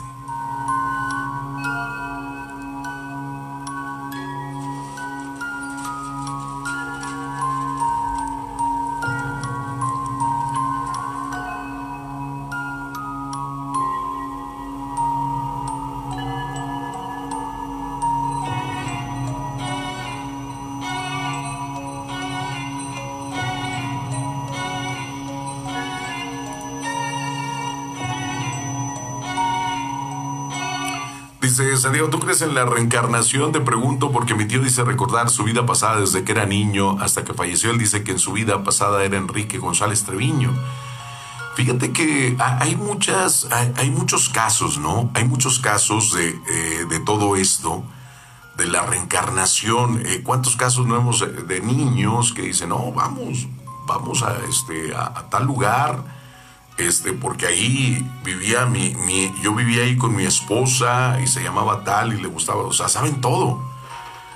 Fíjate que en alguna ocasión, hace ya algunos años, una persona me habló aquí al programa y se acuerdan que ahí en el lago de la Deportiva estaba el tren de la Deportiva, el trenecito, y la estación de ferrocarril, bueno, la mini estación ahí, donde abordabas este trenecito, había fotografías del Saltillo antiguo, de calles y todo esto. Bueno, una persona me habló y dice, Santiago, vi una fotografía. Dice, yo traía una escena en mi mente de una calle, pero dice, yo no veía la foto, no veía la imagen así estática. Yo miraba ese pasaje de mi vida, carros antiguos, y él decía, es que yo pues no viví ni en ese año. No sé de qué lugar sea. Y esta persona me decía, pues yo ya recorrí todo el centro de Saltillo, Santiago, y pues hay ciertos lugares como que se me hacen conocidos, pero yo la escena que traigo es es como una escena de una película donde veo pasar los coches, donde yo voy a cruzar la calle, pero son coches antiguos, gente con vestimenta antigua. Y digo, pues no sé dónde sea. Entonces el señor va a este lugar, ahí con sus nietos, creo, ahí al lago de la Deportiva, subirse al tren, dice Santiago, y que voy viendo la fotografía, es lo que yo siempre veía. Pero dice, es un año que yo todavía no nacía, Santiago. Imagínate.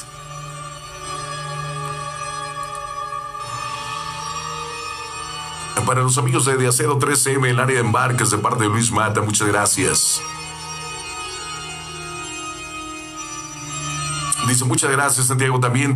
Ok, la persona el joven que me envió de ir a hacer un reportaje allá en Puente Moreno. Miren, amigos, ahorita hay muchísimos grupos de investigación y todo, que quieren likes, que quieren en YouTube, en muchas partes, o sea, pero créanme que primero es su seguridad. Primero es su seguridad. Siempre cuando vayan a prospectar algún lugar, como le dicen los buscadores de tesoros, pidan permiso, créanme. Conozcan el lugar de día, vean los puntos, identifiquen más que nada los puntos de riesgo. ¿Sí? Identifiquen todo eso. Pedir permiso, hacer un plan, buscar la historia del lugar. Oye, es que dicen que en este lugar, y chequen la historia. Ah, oye, sí es cierto, porque por aquí pasaba un camino real, o por aquí hubo una tragedia hace muchísimos años. Y vea que lo van haciendo padre, ¿eh? Lo van, y si son varios, pues cada quien, ahora sí que deslindar responsabilidades. Oye, tú encárgate de la historia, porque muchas veces así como que, no, pues aquí estamos. Y yo me doy cuenta que el diablo tiene muchas propiedades, porque en la casa del diablo, en la casa de los lamentos del diablo, en la casa donde se escucha el diablo, o sea, en donde quiera. Sí, pero ¿cuál es la historia de la casa? ¿Por qué tiene ese nombre? Te digo, siempre chequen las historias y cuando hagan la transmisión, pues ya la gente dice, ah, caray, pues fíjate que sí, a mí me platicó mi abuelo y más o menos coincide con la fecha, entonces esa es la casa que él me decía. Y lo van a hacer padre, ¿eh? Y lo van a hacer padre, avisen dónde andan, carguen un botiquín, carguen suficiente batería para su celular. Y cuando ustedes digan, ¿sabes qué? Esto ya se está tornando, no hay que provocar ni invocar seres que no podemos controlar también. Créanme que llega un momento en que ustedes, a la hora que decidan, ¿sabes qué? Ya esto se está tornando medio pesado, vámonos. Son los consejos que yo les doy a los chavos. También te tengo una historia que mi mamá me cuenta. Esto pasó en el municipio de Viesca, Coahuila. Lo que pasó fue que su abuelo salía mucho a las cantinas de Viesca. Antes allá corría agua. Entonces, a salir de la cantina, escuchó que un bebé lloraba y empezó a buscarlo. Cuando por fin llegó al lugar donde estaba el bebé, le dijo, ya tengo dientes. Y lo volteó a ver. Y le enseñó los dientes y le dijo que eran como unos colmillos muy grandes. E imagino que se le quitó la maña de andar en las noches. Esto pasa muchas veces a los trasnochadores, ¿eh? Saludos para los amigos del personal de limpieza del hospital universitario, ahí para Idalia, para Alejandro y para Israel, para Memo, para Alonso y Zamora. Muchas gracias.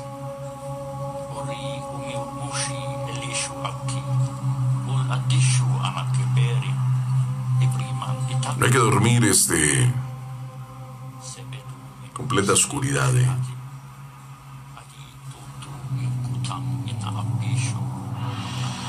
Nuestro número de WhatsApp es 844-254-8703.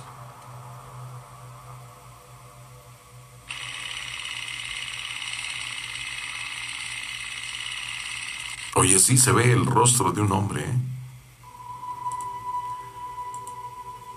¿Y qué?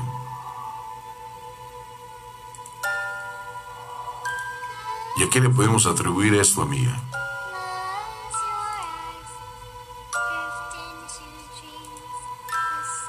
¿Es tu casa esa?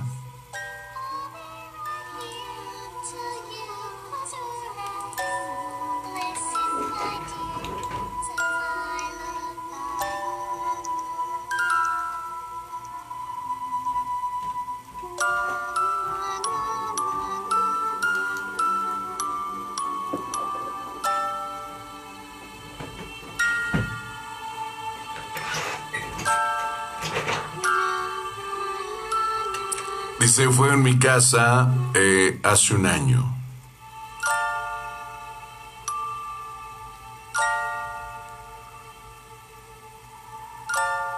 Tengo otro audio. Oye, Santiago, esta foto la tomé en Teacero porque se veía una sonda negra. A ver qué ves tú. Porque se ven 2, 3 cosas. Los veo todo borroso, amigo. No sé por qué siempre esas fotografías las toman. Al fondo se ve como la cara de un chango, una calavera, no sé qué sea. ¿Por qué no quedan claras esas fotos?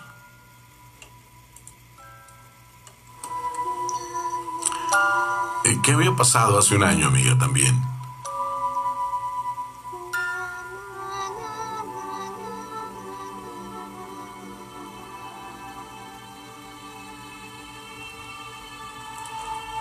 Santiago, buenas noches. Buenas noches. Te acabo de mandar dos fotos que acabo de tomar.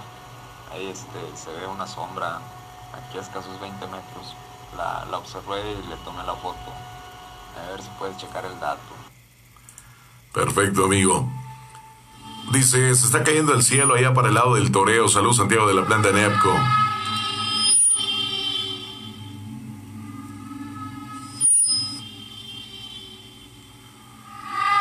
Pues más que nada el frío, siente mucho frío.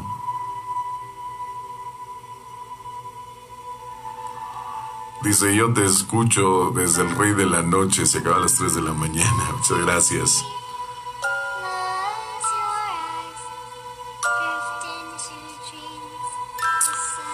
Dice, Santiago, soy de Ramos Arizpe, estoy embarazada, tengo 7 meses. Ya hace poco tuve un sueño en el que estaba acostada y escuchaba el llanto de mi bebé dentro de mi vientre. ¿Me podría decir qué significa? Amiga, ¿realmente sí estabas dormida?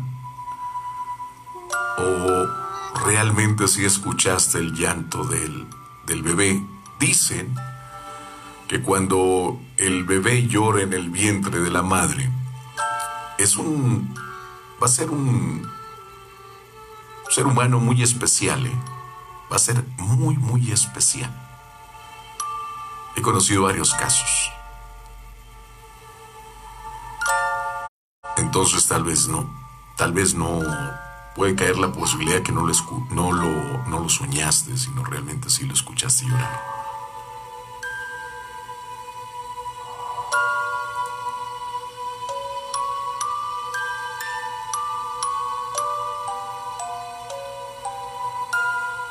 Mira, amiga, cuando te pregunto si pasó algo, no sé, en ese día que te tomas la foto en la noche, la muerte de un amigo, de un familiar,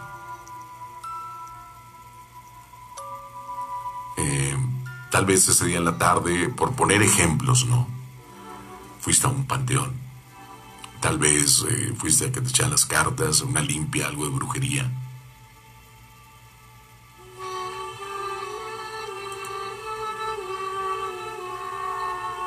Jesús Ruiz Villa, muchas gracias. Héctor Mercado, ¿qué tal? Buenas noches.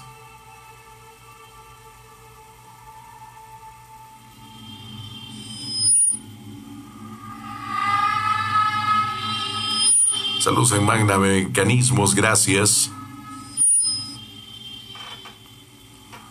Saludos también a Manuel de la Rosa, ahí en Parras, Coahuila, gracias.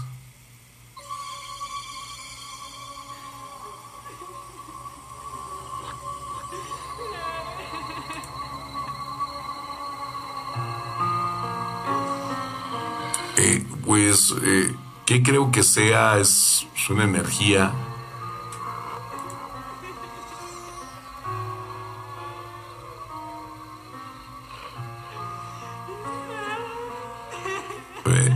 una invitación ahí en San Diego, en Estados Unidos, llamada la casa más aterradora. Estaría interesante, ¿eh? Desde Tupi, en sintonía, muchas gracias.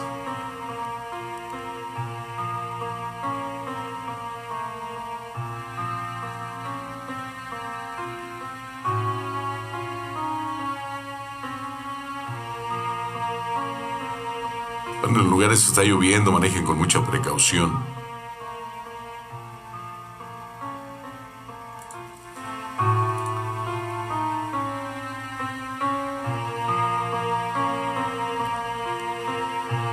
Me envían una historia, créditos al autor Maniquís. Se acercaba una reunión importante en la que participaría la señora Anaya.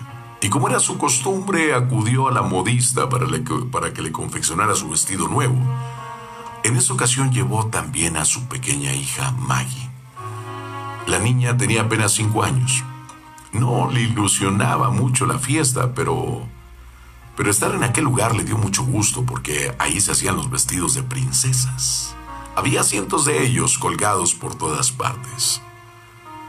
El encanto no duró mucho.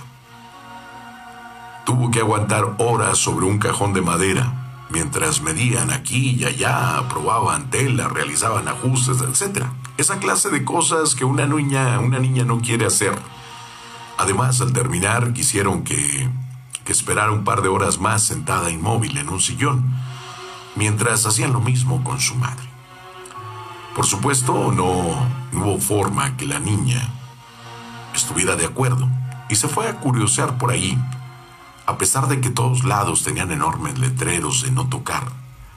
La pequeña pasaba sus manos por encima de todo lo que tenía a su paso, pues ni siquiera sabía leer. Llegó incluso hasta una bodega que parecía estar oculta a propósito, detrás de cientos de cajas y mercancía. Su tamaño le permitió pasar entre tantos obstáculos y descubrir las cortinas que tapaban la puerta. Una gran cantidad de letreros prohibían el paso, pero pues para ella, pues no significaba nada. Dentro encontró decenas de maniquíes de varios tamaños, con vestidos tan hermosos como jamás había visto. Uno de ellos en particular llamó más su atención, ya que era de su tamaño y llevaba un hermoso atuendo que fácilmente podía quedarle. Nuevamente enormes letreros pedían no tocar a los maniquíes. Pero la niña no podía hacer otra cosa que ignorarlos y seguir sus impulsos. Puso sus dedos sobre aquella hermosa tela.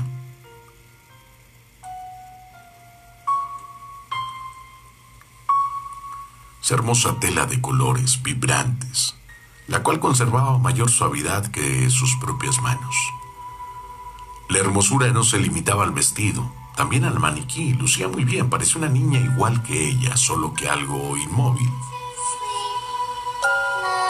Maggie no pudo resistir la curiosidad y tomó su mano. En ese momento los ojos del maniquí brillaron y un humo negro salió de su interior, directo hacia la boca de la niña. No hubo ocasión de gritar. El cuerpo de Maggie se fue endureciendo rápidamente. En unos instantes, lo terrible estaba hecho. Ahí estaba Maggie, inmóvil, en un rincón de la bodega. Un nuevo maniquí para la colección.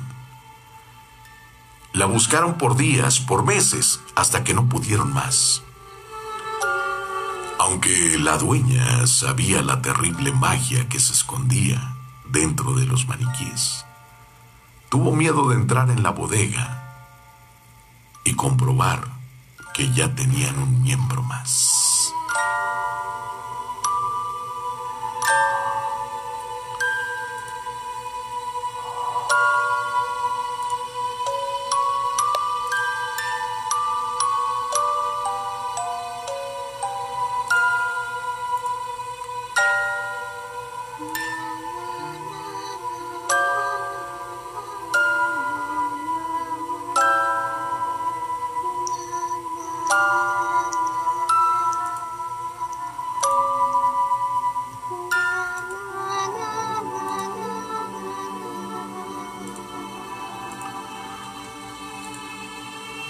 Dice por acá, buenos días, Santiago, buenos días.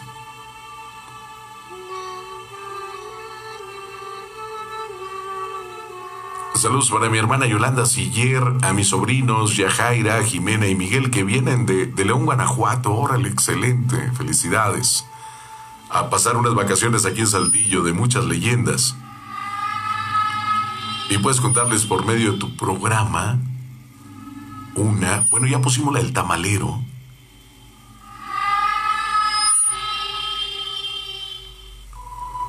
Saludos para Marisela y a Hugo, que siempre nos acompañan. Muchas gracias.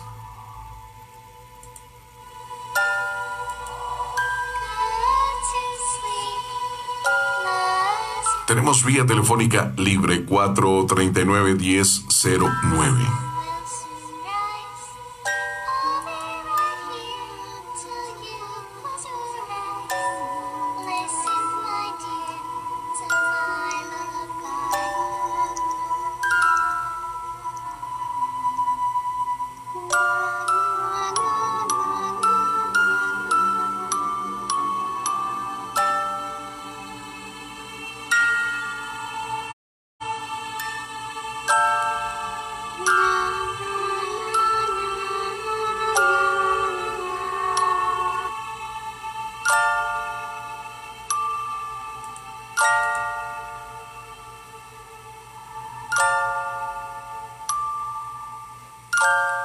Muchísimas gracias a la gente que nos sintoniza también en Parras.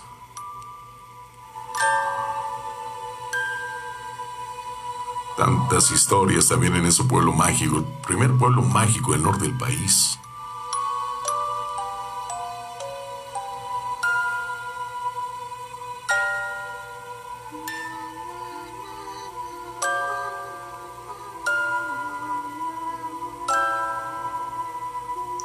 José Estrada dice: saludos para Juanito. Perfecto. Al maestro Jesús también le mando un saludo, un fuerte abrazo ahí para Chuyito, que siempre nos sintoniza.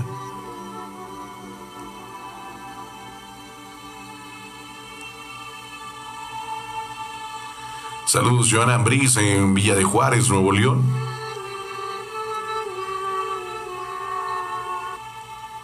Muchísimas gracias.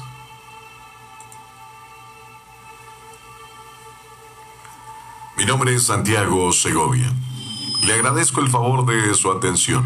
Lo espero hoy, Dios mediante, en punto de las 11 de la noche. Que tenga usted dulces sueños.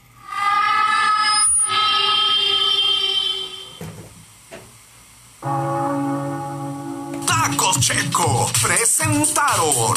Gracias por tu compañía.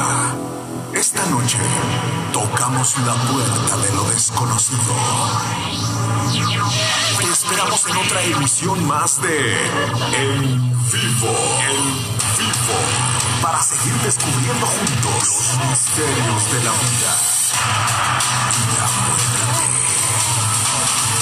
La Reina presentó En Vivo. En el 2020. En el 2020. Nadie nos gana. Nadie nos alcanza.